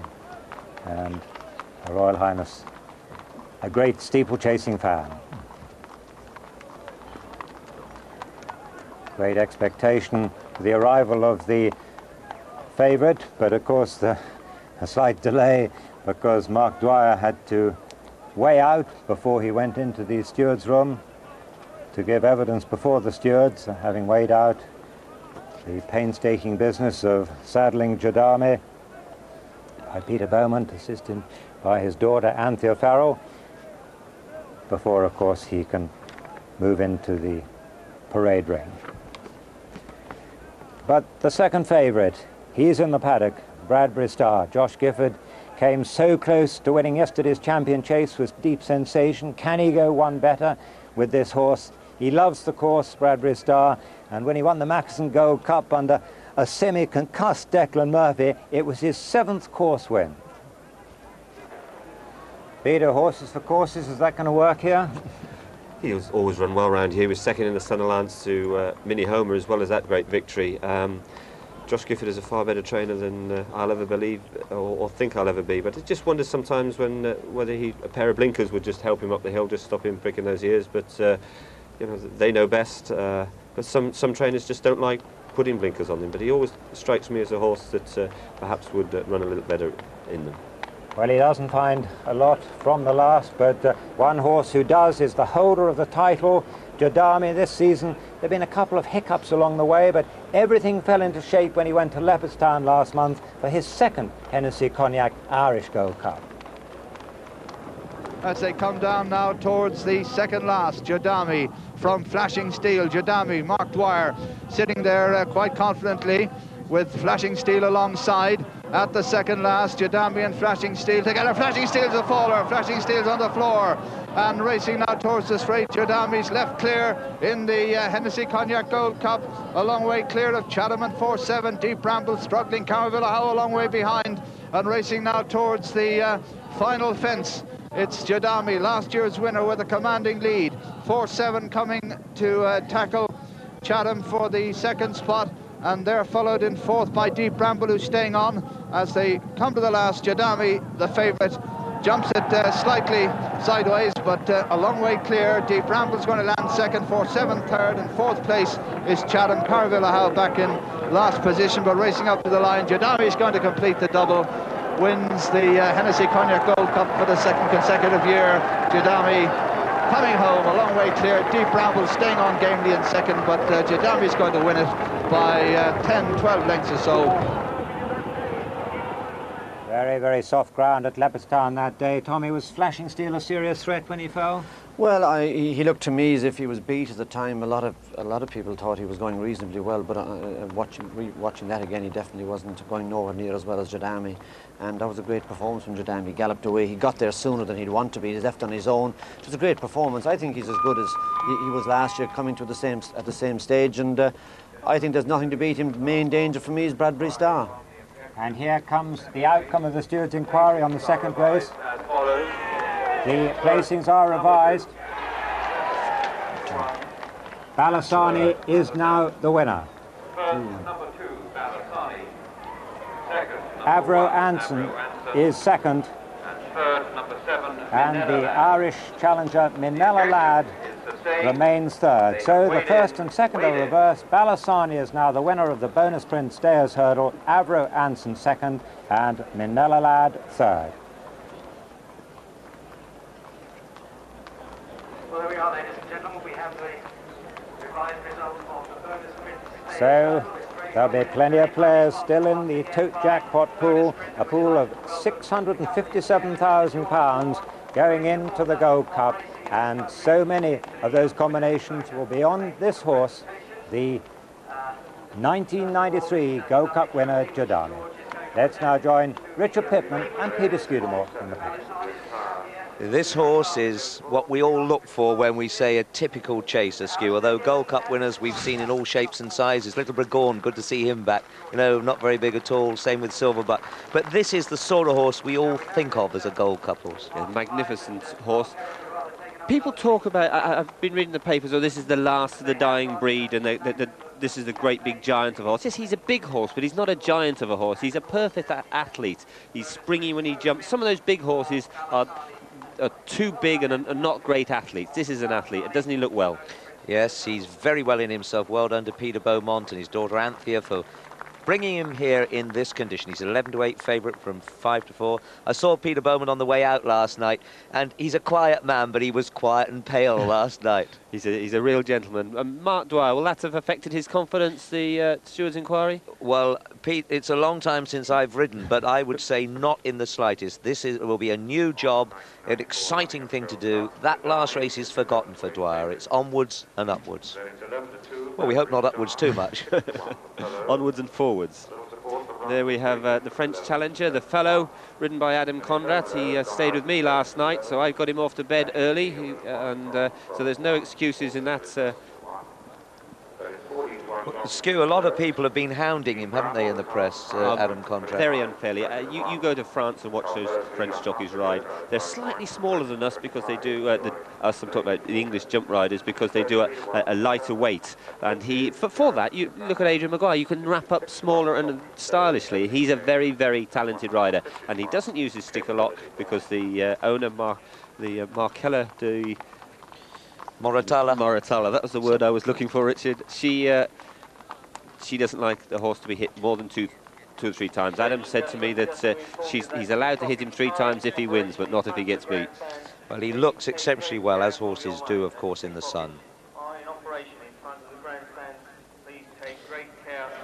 Here, leading them out. That looks like Colin Brown on board, is it? He's almost crying. Yes, yeah. Does he? Yeah, Colin never actually rode him to victory in the Gold Cup, but I remember watching him ride him over fences the first time he ever ran at Devon, and we all rushed to the television screen to laugh because nobody would want to ride him because he was very quick over hurdles and proved us all wrong. But it's interesting, you're looking at the Jodami, and what is the perfect shape for a chaser? All these horses are different shapes and sizes.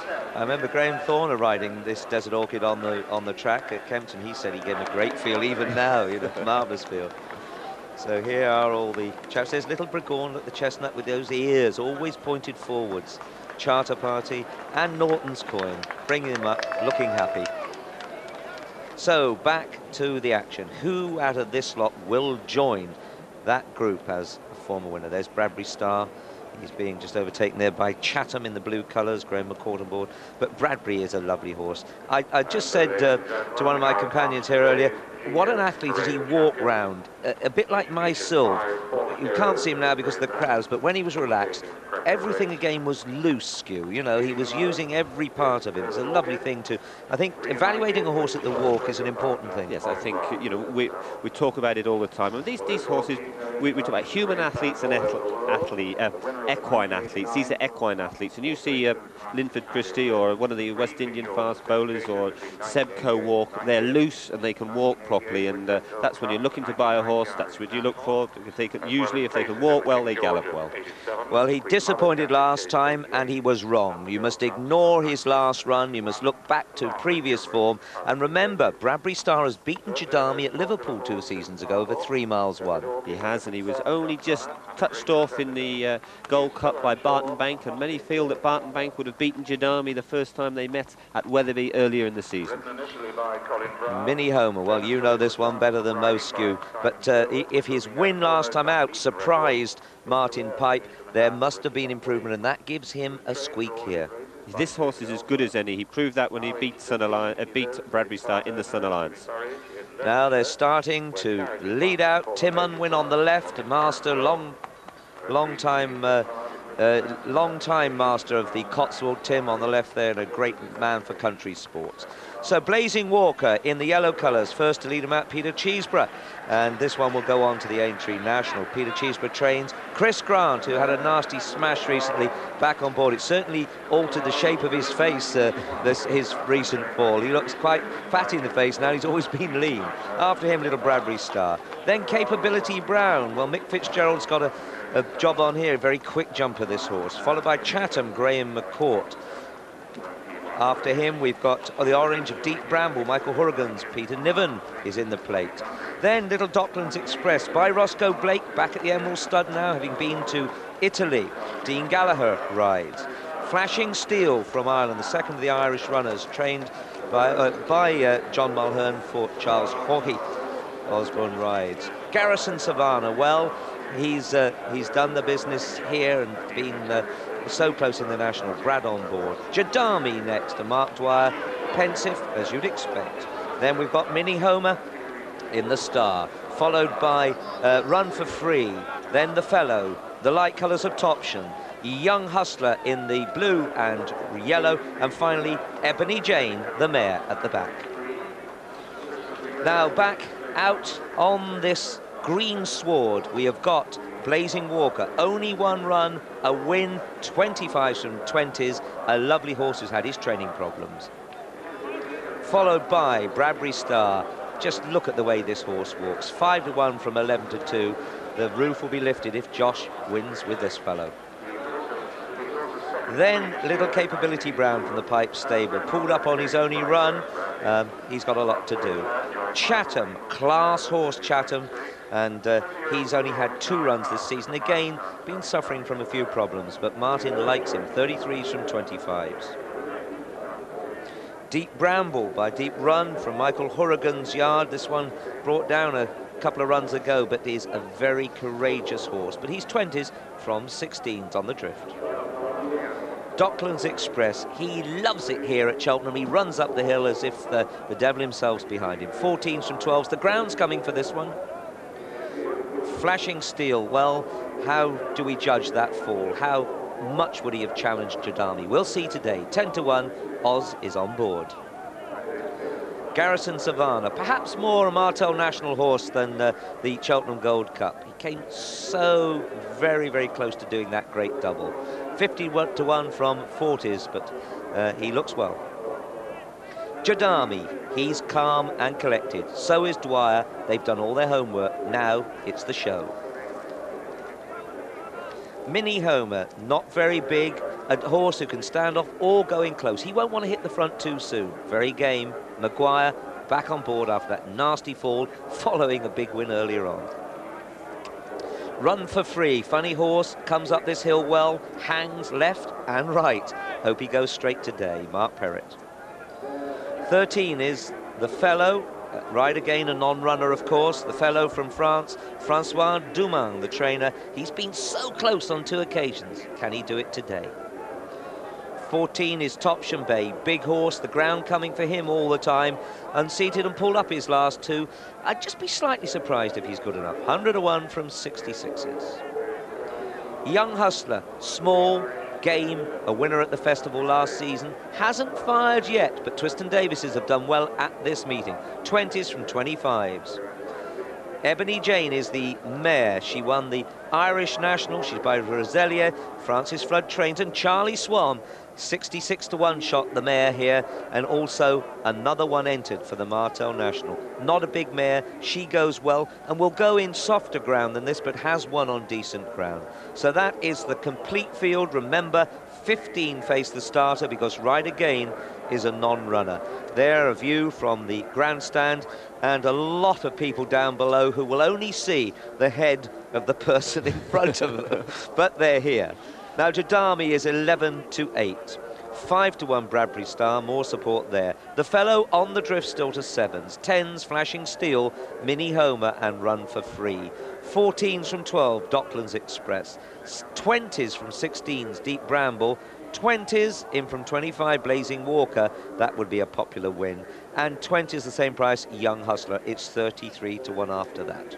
Talking about the huge crowd and those people only seeing the back of their heads, there's people around the paddock already waiting to see the winner coming in. So it just shows you the size of the crowds there. There they cantering down to start. The nerves will be beginning to relax a little bit now.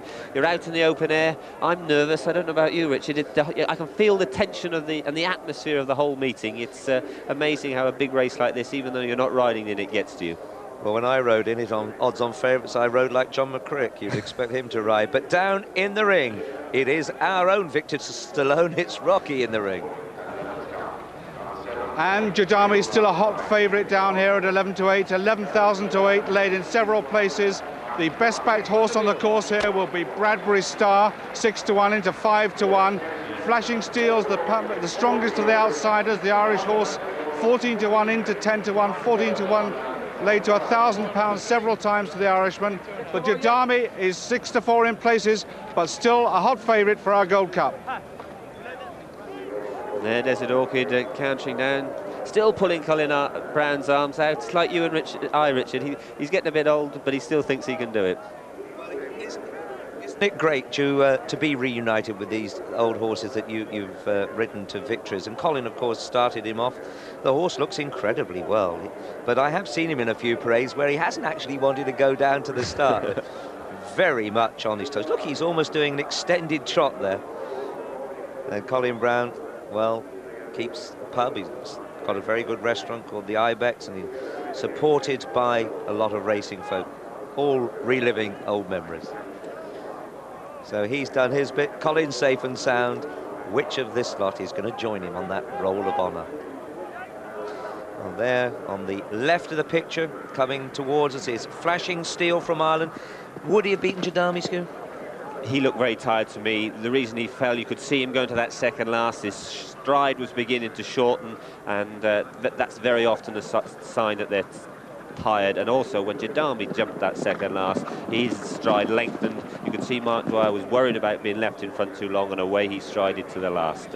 Interesting, the booking here, Jamie Osborne. He's never ridden this horse in public. He's been over to Ireland and schooled him. This horse is usually ridden by Richard Dunwoody. Richard's done a lot of schooling on him at home. I've watched him ever since he was a novice over hurdles, very clumsy over hurdles, but Richard, as I say, has done a lot of schooling on him. And Richard always, you see him, and he's got that style, he lays up the neck of horses and dares horses to come up with him. And now Jamie Osborne does a similar type of thing, so I think he'll suit the horse, but he is a clumsy jumper at times. He's by Broadsword, a horse I used to ride. I was second in the Triumph Hurdle on him. Right, well, let's have a look at Run for Free now. This horse, of course, he pulled up lame last time he ran. He wouldn't be here unless he was cherry ripe, of course. He'd been back to Mary Bromley's to be tweaked and twitched. And he has that incredible bit, the sliding bit that goes through to try and keep him straight. It doesn't always do so, but Martin Pipe has told me, well, any ordinary bit would be even worse. But this horse does like Cheltenham. He put the most extraordinary performance up at the end of last season when he won in the Scottish National. He got left nearly a fence, and he still got up and won. He's finished in front of Jodami at Haydock this time, albeit getting a fair bit of weight, getting £10 off him. But he's beaten Jodami round Haydock before, and I think he's capable of giving Jodami a big race if he's got over his injury, which obviously they hope he has, as he wouldn't be here. And down in the ring, there's further movement. And down here in the ring is where it's all happening. And one bookmaker with me here, Pat Whelan from Liverpool, 13-8 Jodami. His favourite is weakening. The bookmakers down here want to lay Jodami. He's been easing out from 5-4 and now 13-8 in 1 or 2 places. That's the story down here in the ring. I would think that most of the serious spondoolies are on already now. I think it's only people trying to balance their books at this stage. Nearest to us is 14 Topsham Bay. Garrison Savannah trotting through. It's nearly upon us. Peter O'Sullivan, the man for the moment. The 67th Tote Gold Yeah, Cup. take a turn, those that want to. We've got one stuck sideways onto the tape here. Very nearly Now, underway. back off the tape. Run for free. Back to the tape at the moment. Docklands Express right over on the inside. This is Blazing Walker. He's got very warm. Don't get over the tape. Don't get over it. Llewellyn, you're over the tape, so take it back off. Young Hustler's rather close to the tape. Blazing Walker still turning. And pull them back a bit further. Don't be ridiculous. You've still got your head open. Just pull it out. Pull it back. We're not walking, sir. I'm planted here. Oh, come on, sir. We've got one facing the wrong way. Yeah, don't stay planted, son. Blazing Walker Come on! is away, and that's it. Young Hustler and Docklands Express and Run for Free, Ebony Jane, as they come to the first. Capability Brown wide towards the left with the fellow upsides him and over the first.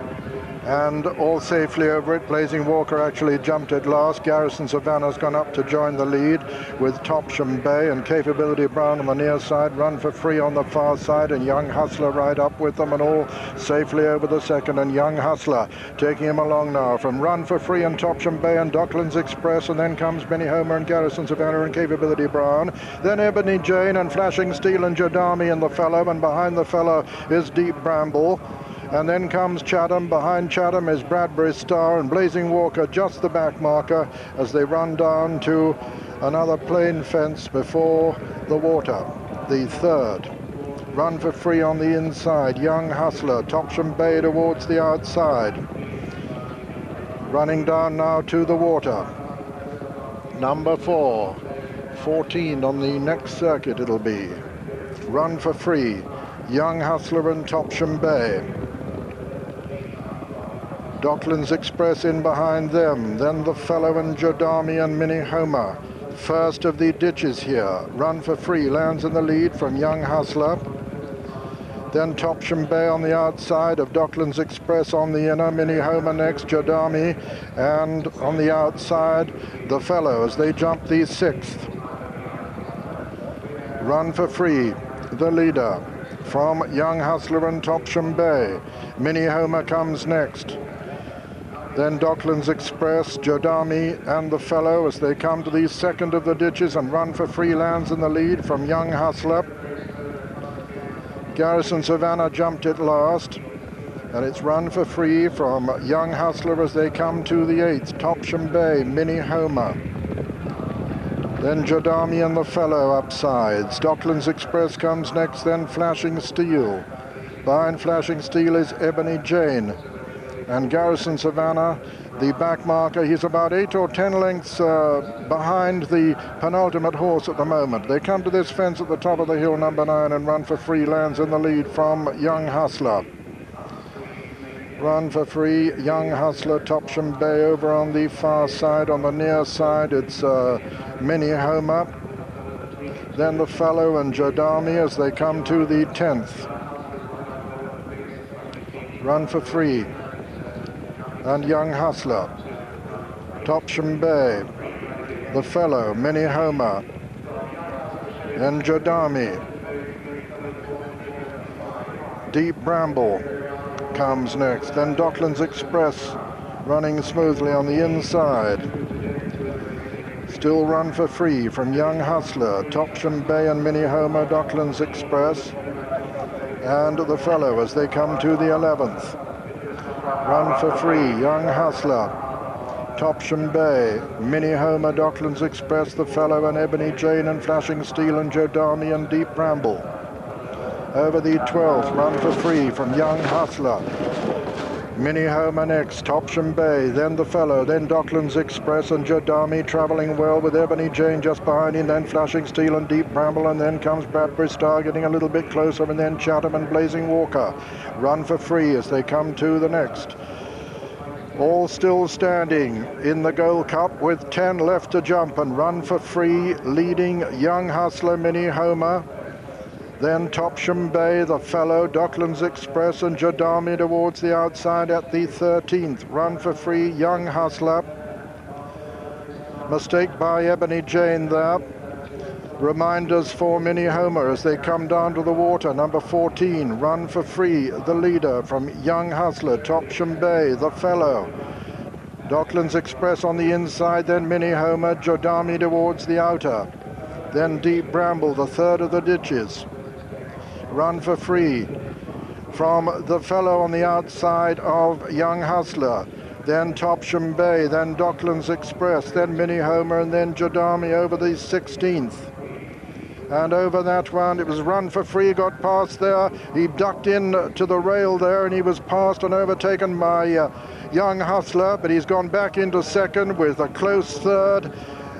The Fellow as they come to the final ditch. Young Hustler from Run for Free and the Fellow. Jodami, the favourite, has moved into fourth. 5 then is Topsham Bay. 6 is Docklands Express. 7 Mini Homer. 8 Deep Bramble. Then comes Flashing Steel.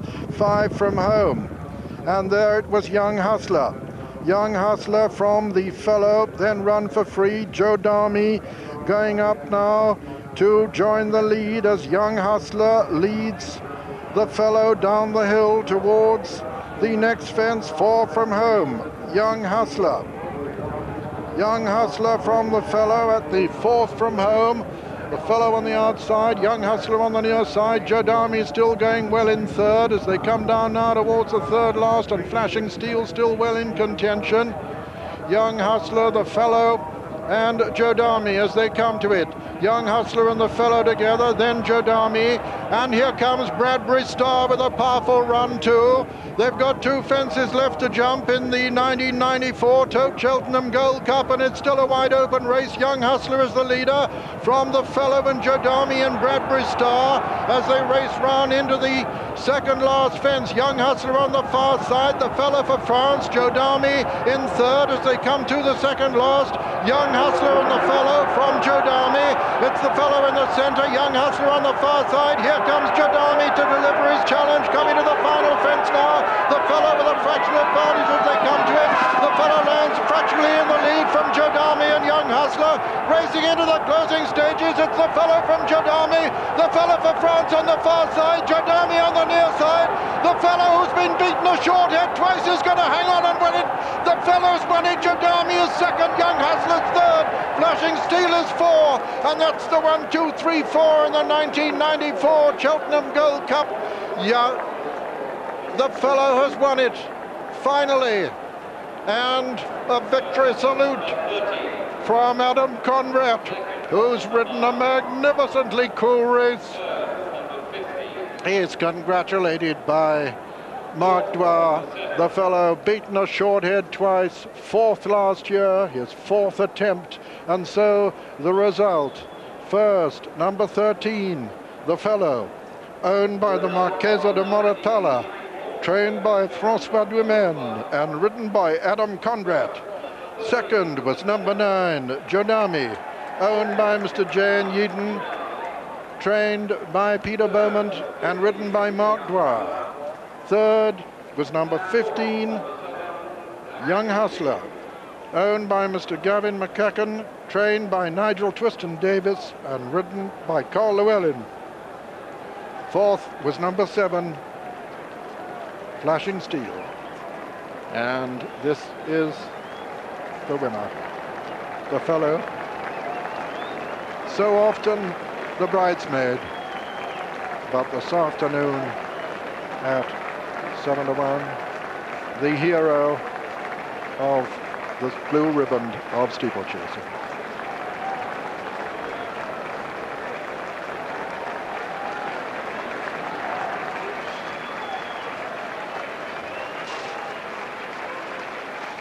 There was only one faller, and it was the mare Ebony Jane. She'd been jumping well, but did make a mistake a little way before this, about 3 fences before. You'll see her just creeping into the picture on the right of the picture. She's not in it yet. Just see her jockey's sleeve. It's Charlie Swan up front. Young Hustler jumping brilliantly.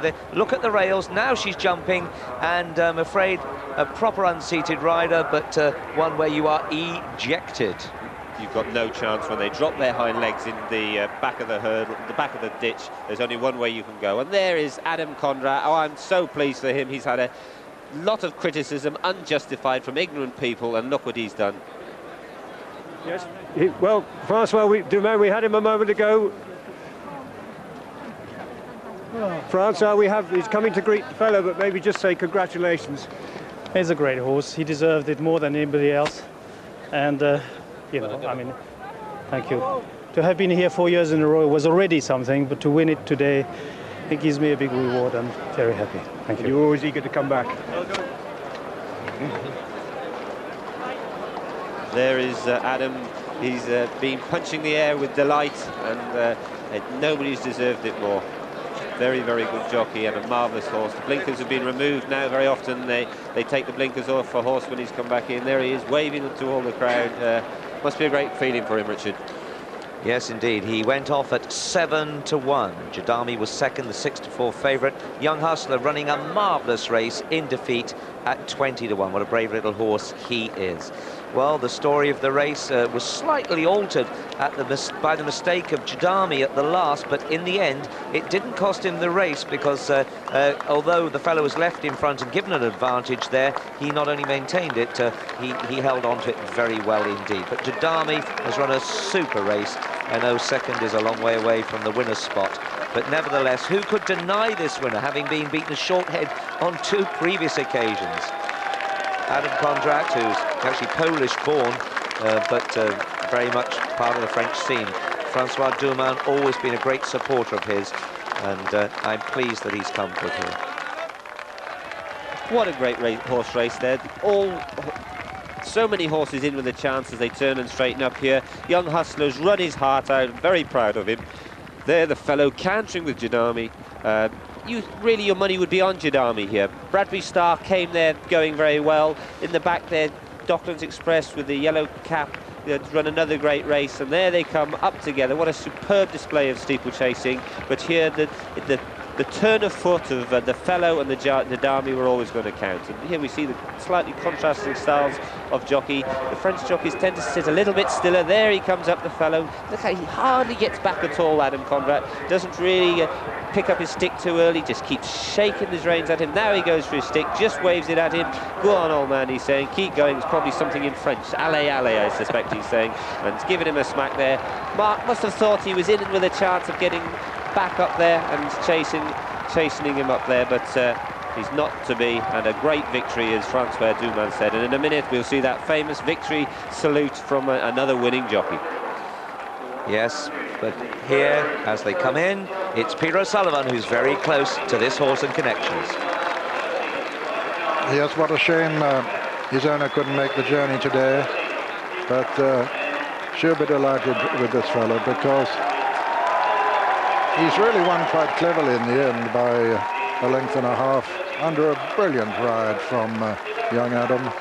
François there, not in the least bit dismayed when he found he was number 13 saddlecloth, because he rode his last winner as an amateur on a number 13, and he's carried number 13 quite often when he's won ski races. A very proficient exponent on the slopes, and that was Elizabeth Doumen, the blonde, there kissing the hero of the day.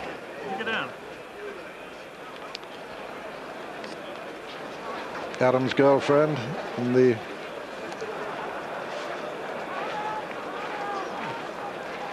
tall girl there to the right.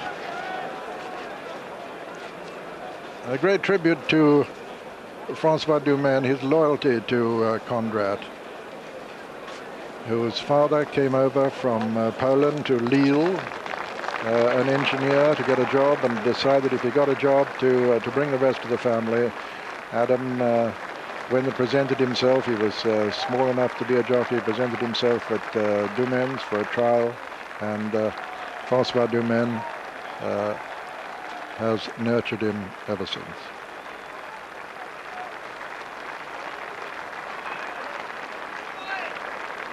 Showed in the finish, obeying his owner's instructions.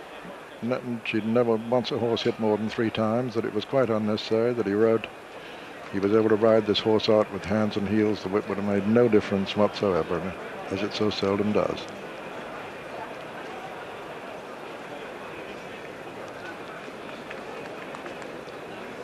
That's his, it's got him off the 13 mark, as a matter of fact, the fellow as well. He was winner, he went to post, the winner of 13 of his 42 races, 11 of them no less at Auteuil, and 2 of course at Kempton, where he's a dual winner of the King George VI Chase. 7-to-1 winner here, the full starting prices. First, number 13, The Fellow, 7-to-1. Second, number 9, Jodami, 6-to-4 favourite. And third, number 15, Young Hustler, 20-to-1. And the 250 at Cheltenham, remember there was a steward's inquiry, and Balasani, second past the post, was awarded first place. Number 2, Balasani, first, 9-to-2 joint favourite. Second, number 1, Evero Anson, 8-to-1. And third, number 7, Manila Lad, 7-to-1. Hexham 315, first Duchess of Tubber, 8-to-1. Second, the Pod's Revenge, 6-to-1. And third, Norick, 8-to-1. And the 310 at Lingfield, first Prince Danzig, 3-to-1. Second, Surprise Guest, 9-to-4. And third, Dancing Clown, 6-to-1. 5 rand. Well, if at first you don't succeed, try again. It was the fellow's 4th attempt at the Gold Cup. Finally a victorious one, a famous win for what was the first ever French-trained winner of the Gold Cup. More news and views shortly, but for now it's goodbye on BBC One. From Copenhagen to Lillehammer, as you've never seen them before, Torvill and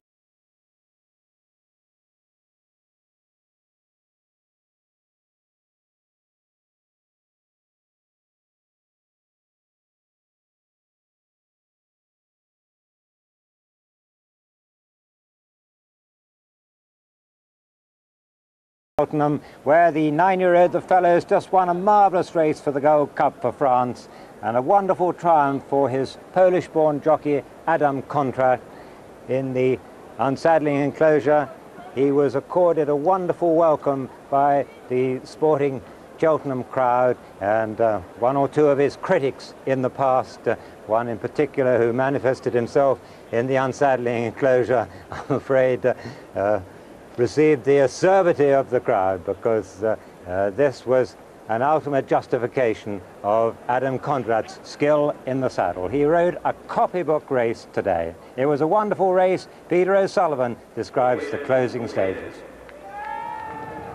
They've got 2 fences left to jump in the 1994 Tote Cheltenham Gold Cup, and it's still a wide open race. Young Hustler is the leader from the Fellow and Jodami and Bradbury Star as they race round into the second last fence. Young Hustler on the far side, the Fellow for France, Jodami in third as they come to the second last. Young Hustler and the Fellow from Jodami. It's the Fellow in the center, Young Hustler on the far side. Here comes Jodami to deliver his challenge, coming to the final fence now. The Fellow with a fractional advantage as they come to him. The Fellow lands fractionally in the lead from Jodami and Young Hustler. Racing into the closing stages, it's the Fellow from Jodami. The Fellow for France on the far side, Jodami on the near side. The Fellow who's been beaten a short head twice is going to hang on and win it. The Fellow's won it, Jodami is second, Young Hustler's third, Flashing Steel is 4, and that's the 1, 2, 3, 4 in the 1994 Cheltenham Gold Cup. A great race. The winner, number 13, the Fellow, 7-to-1. Second, the holder of the title, number 9, Jodami, 6-4. Third, number 15, Young Hustler at 20-1. The non-runner was Ride Again. In the unsaddling enclosure, the presentation is about to be made. Richard Pitman's done. Yes, and in the absence of the owner, the Marchesa de Moratalia, it is going to be the trainer, François Doumen, who receives this small but very prestigious cup. It's solid gold, a new one every year, and he receives it from Lady Wyatt, wife of Woodrow Wyatt, of course, chairman of the tote. François Doumen, who's truly an international trainer. I see him over in the States for the Breeders' Cup, here for the Gold Cup. He's at Kempton Park, and himself a very accomplished sportsman in many areas. Perennially suntanned, here today with his wife Elizabeth, and just there she is in shot now, Lord Vestey on the microphone. So he also gets a memento. Oh, they don't mind denting that, do they? Gold is easily pushed out. It has got a dent there too, hasn't it? Yes. Oh no, that is, looks as if someone's taken a bite out of it. That will be filled with the very best champagne. Now the Polish horn jockey Adam Kondrat, terribly personable fellow, rides, as Skew said, more in the style of a flat jockey and not one to go for his stick at all. A cup that will go on his mantelpiece with a lot of feeling. Twice beaten the short head in this very prestigious race before, and now he's got it by a length and a half this time. Lady Wyatt, who has presented this trophy to the owners and trainers, some very great horses, and the fellow goes on the roll of honour at last after some great performances. So there our lineup: Elizabeth Doumen, François, Adam Kondrat, and Lord Wyatt just creeping into the picture with his pink bow tie. There, the winning connections, the only one absent, of course, the owner herself, the Marchesa, who is a great supporter of jump racing.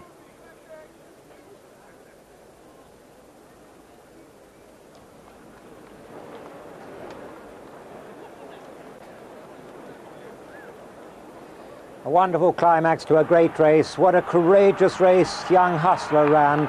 The fellow challenged at the last by Jodami. Jodami hit the last. What would have happened if Jodami had jumped the last well? It would have been desperately close.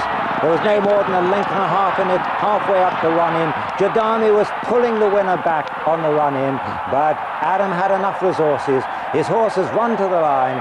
It's the first time his horses worn blinkers in the Gold Cup. They certainly helped him, but he was always in a perfect position in the race. The greatest moment for Adam Kondrat. He's now with Jonathan Powell. Are we running? Yes. Adam, many congratulations. Thank you very much. How did the race go for you? Because you've been here before so close.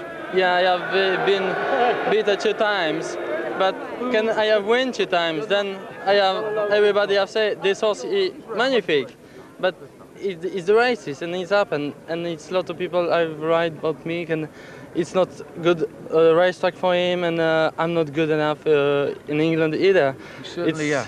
But today, then everybody sees, so it's not always all of the races is the same.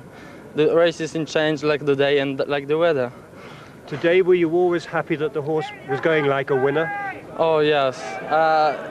Today I have done the race like my boss have say, and it's happened like it's coming, and after the last fence, then I say decimeter and I push and use the stick a little bit, and I don't know what is happened, but let's see. And this time there wasn't a challenger to catch you on the line. Yeah, I think about a lot, you know, on the middle of the race. But it's so difficult to, you know, explain to me English, because my English is so not easy. But we can see very much that you're a happy young man. How does this rate with your big successes in France? Oh, it's I not really understand. This is a very big victory for you. How does it compare with the big victories in France? You don't get compared like in the France, because can you win like Campton? I win killing just 6. Then all road talking about this horse and about this race. In France, you get the horse who have won 3 times the big steeplechase in France, and England, no one know who is it. And for me, this one, it's really, I'm really happy for that, because all the world know who is it, the fellow. Adam, many congratulations. Thank you very much. Well done, Adam. Thank you. Done. Adam Kondrat, what a wonderful moment for him. Well, triumph and disaster, they're two great imposters. It was no disaster for Jodami to be beaten. It was a disappointment, but the sporting Yorkshire connections, they'll have taken it in their stride. Peter Beaumont, the trainer, spoke a moment ago to Jonathan. Yes, with me, Jodami's trainer, Peter Beaumont. Peter, he's run a great race in defeat, hasn't he? Oh, yes, couldn't run better. You know, we were quite happy with him beforehand. He was in good condition. No excuses, ran a great race. Everything else was well beaten. Great race. Did Mark Dwyer think he might have won if he'd jumped the last as well as he jumped all the other fences? Well, it's debatable, isn't it? He was beaten a length and a half, but, you know, it would have been very close anyway, shall we say. And will this horse run again this season, Peter? He's entered in a whitbread, we'll see. It'll either be there or, you know, nothing. And then back here next year? All being well, yes. Thank you very much. Thank you.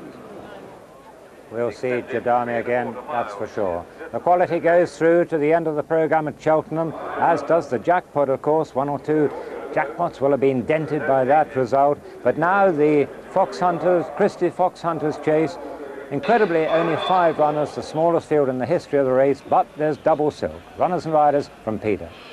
Yes, and it's double silk, of course, that's frightened away most of the opposition, although there are talented horses against him. Number 1 is Arda C, a winner of 6 of his 48 races, ridden by Mr. James Wintle. 2 is Double Silk, winner of 10 of his 13 races, and ridden by, as usual, by Mr. Ron Treloggan.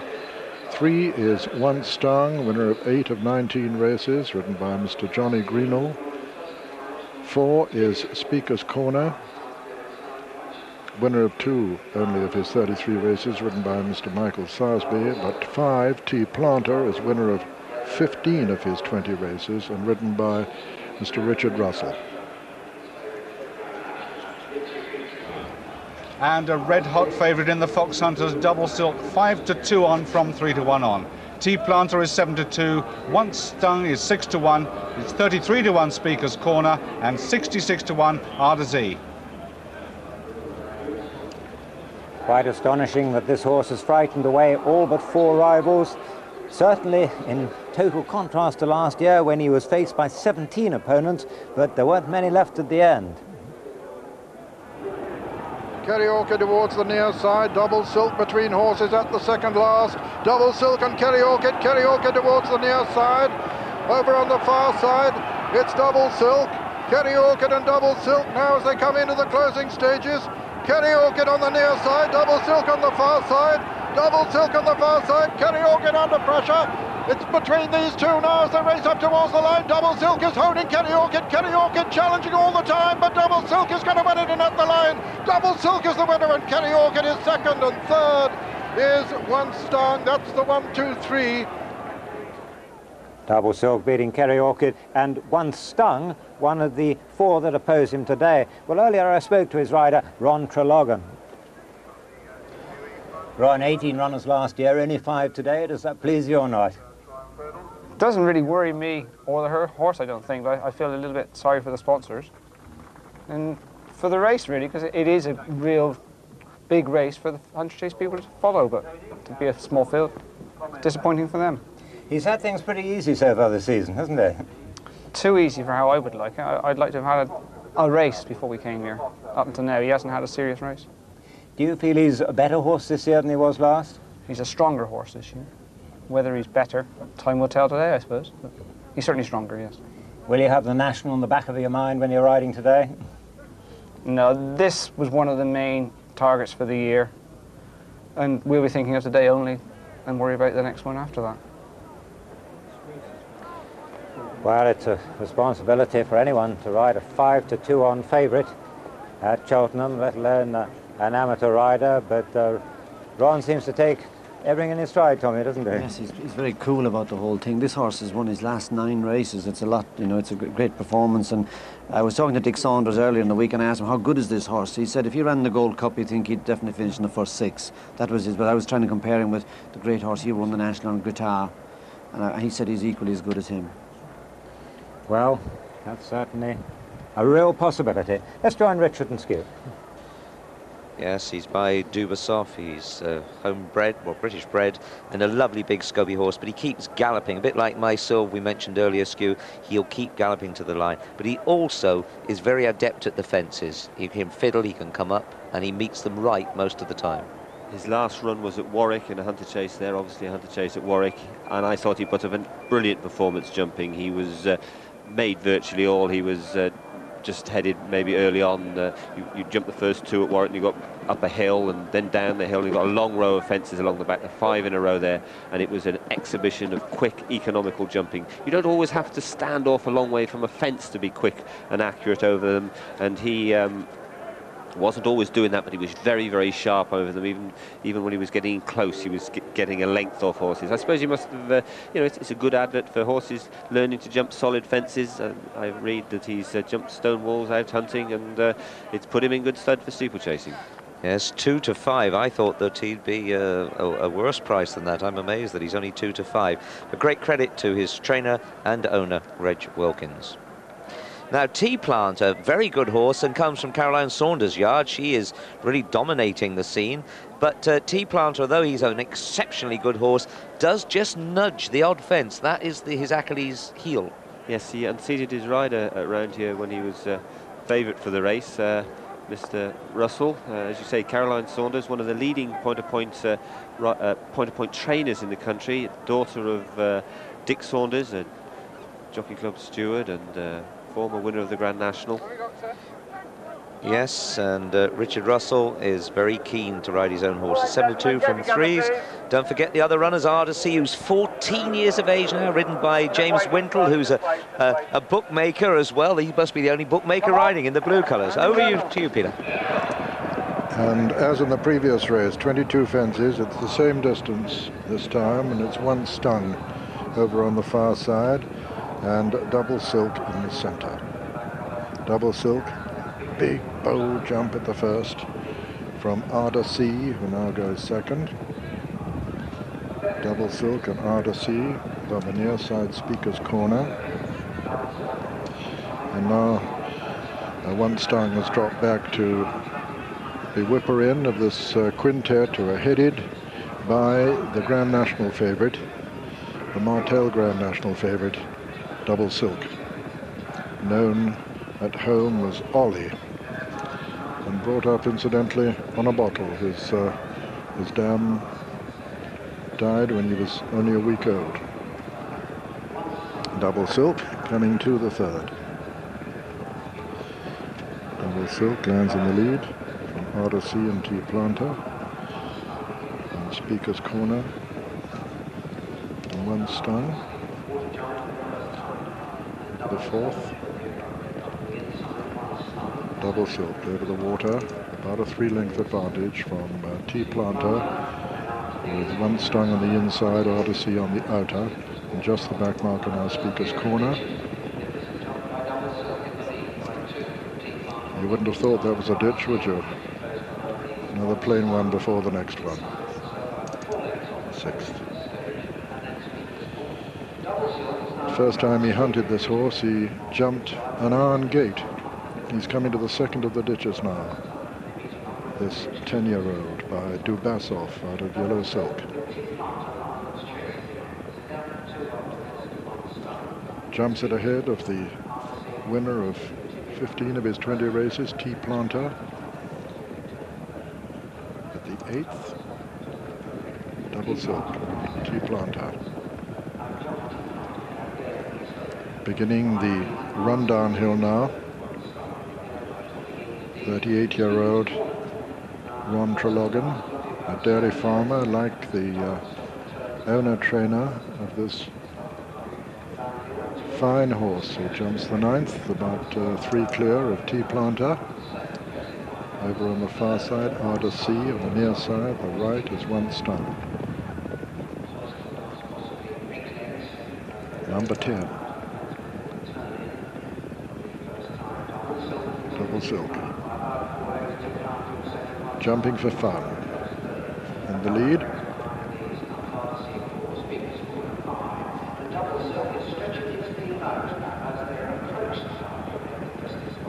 quite a clear advantage over T-Planter, with One Stung third.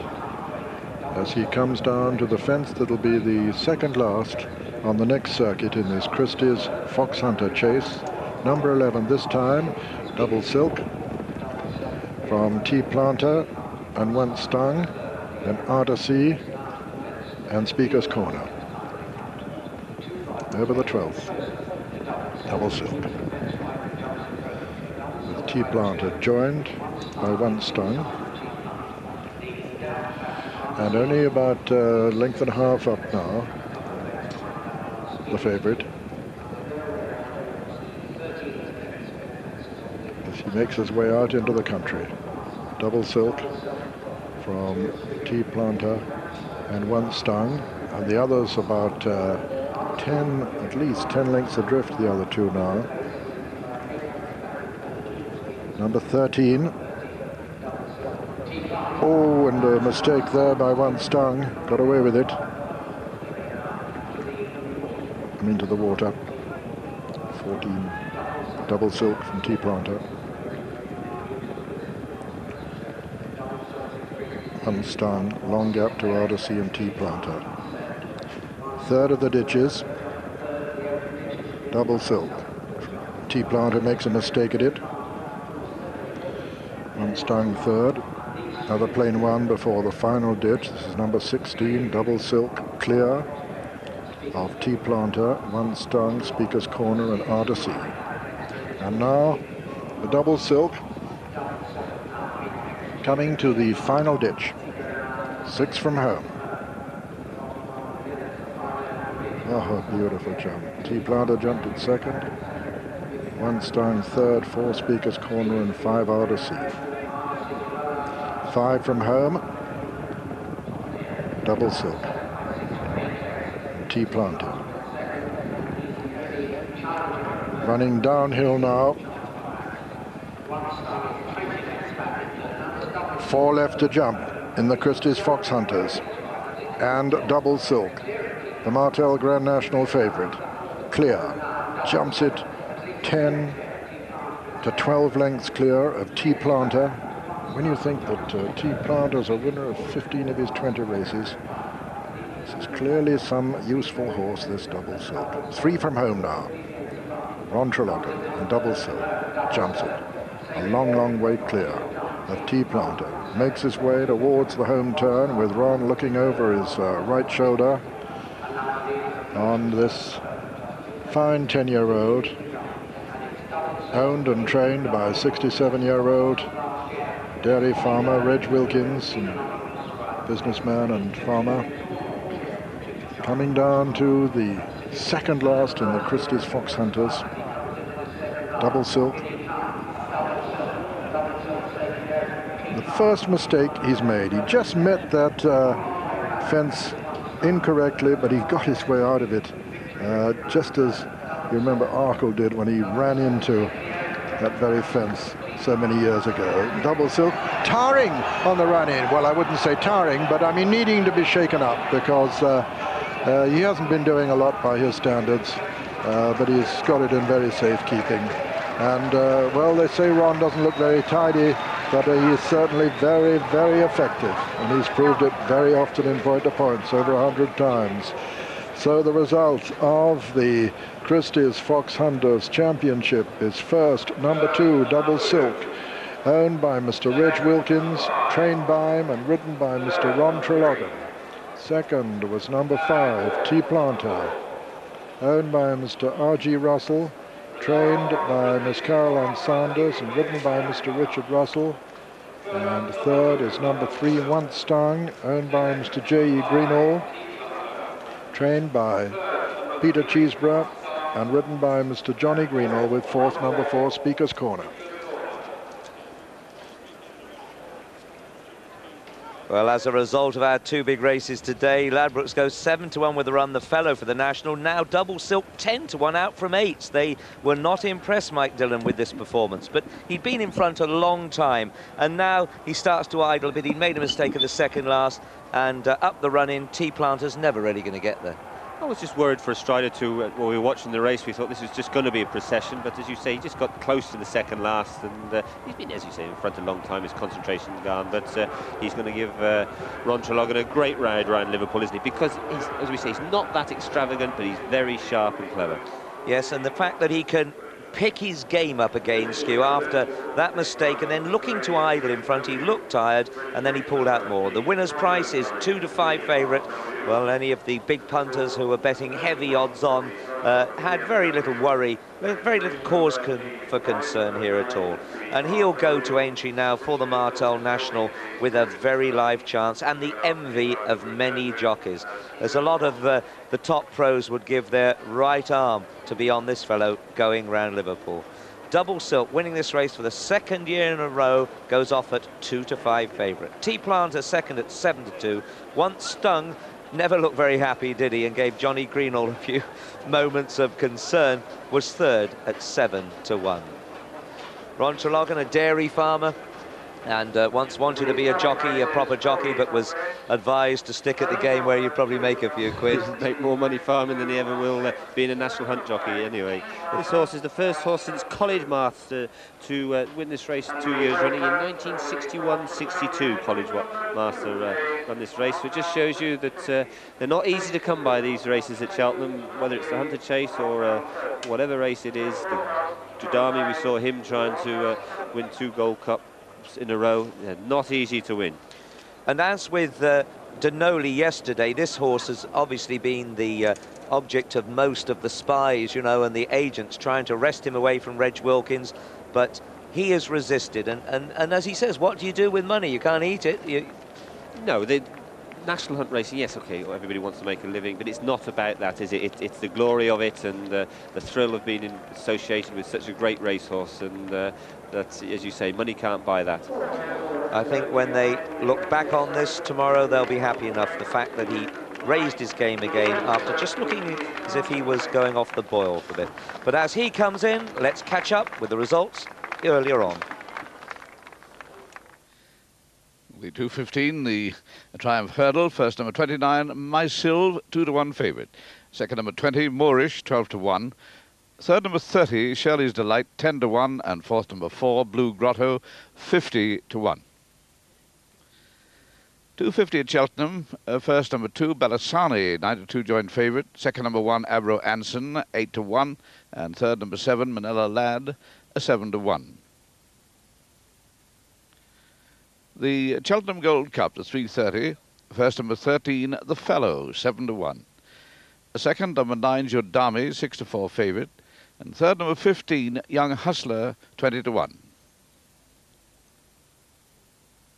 The 4-5, the Foxhunter Chase. First number 2, Double Silk, 5 to 2 on favourite. Second number 5, T-Planter, 7 to 2 against. And third number 3, Once Stung, 7 to 1, and 5 ran. And here comes the horse who's still favourite for the Grand National with most bookmakers. And what a moment for his 67-year-old owner-trainer, Reg Wilkins, from the Mendip Hills, and Ron Treloggan.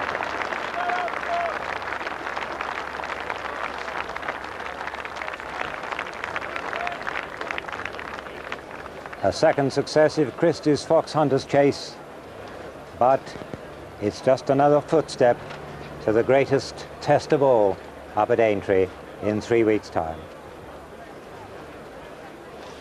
And now back to results from elsewhere. We're starting with the 2 o'clock at Hexham. First number 5, Here Comes Tibby, 9 to 2. And second number 2, Bit of a Natter, 20 to 1. Only 2 finished, 2 out of 4 in that race. The 2:35, first number 2, Scarber, 7 to 2. Second number 8, Volunteer Point, 3 to 1 favourite. And third number 1, Colonel Buckmore, or Cole Buckmore, 100 to 30. 3:15, first number 6, Duchess of Tubber, 8 to 1. Second number 9, The Pod's Revenge, 6 to 1. And third number 8, Norick,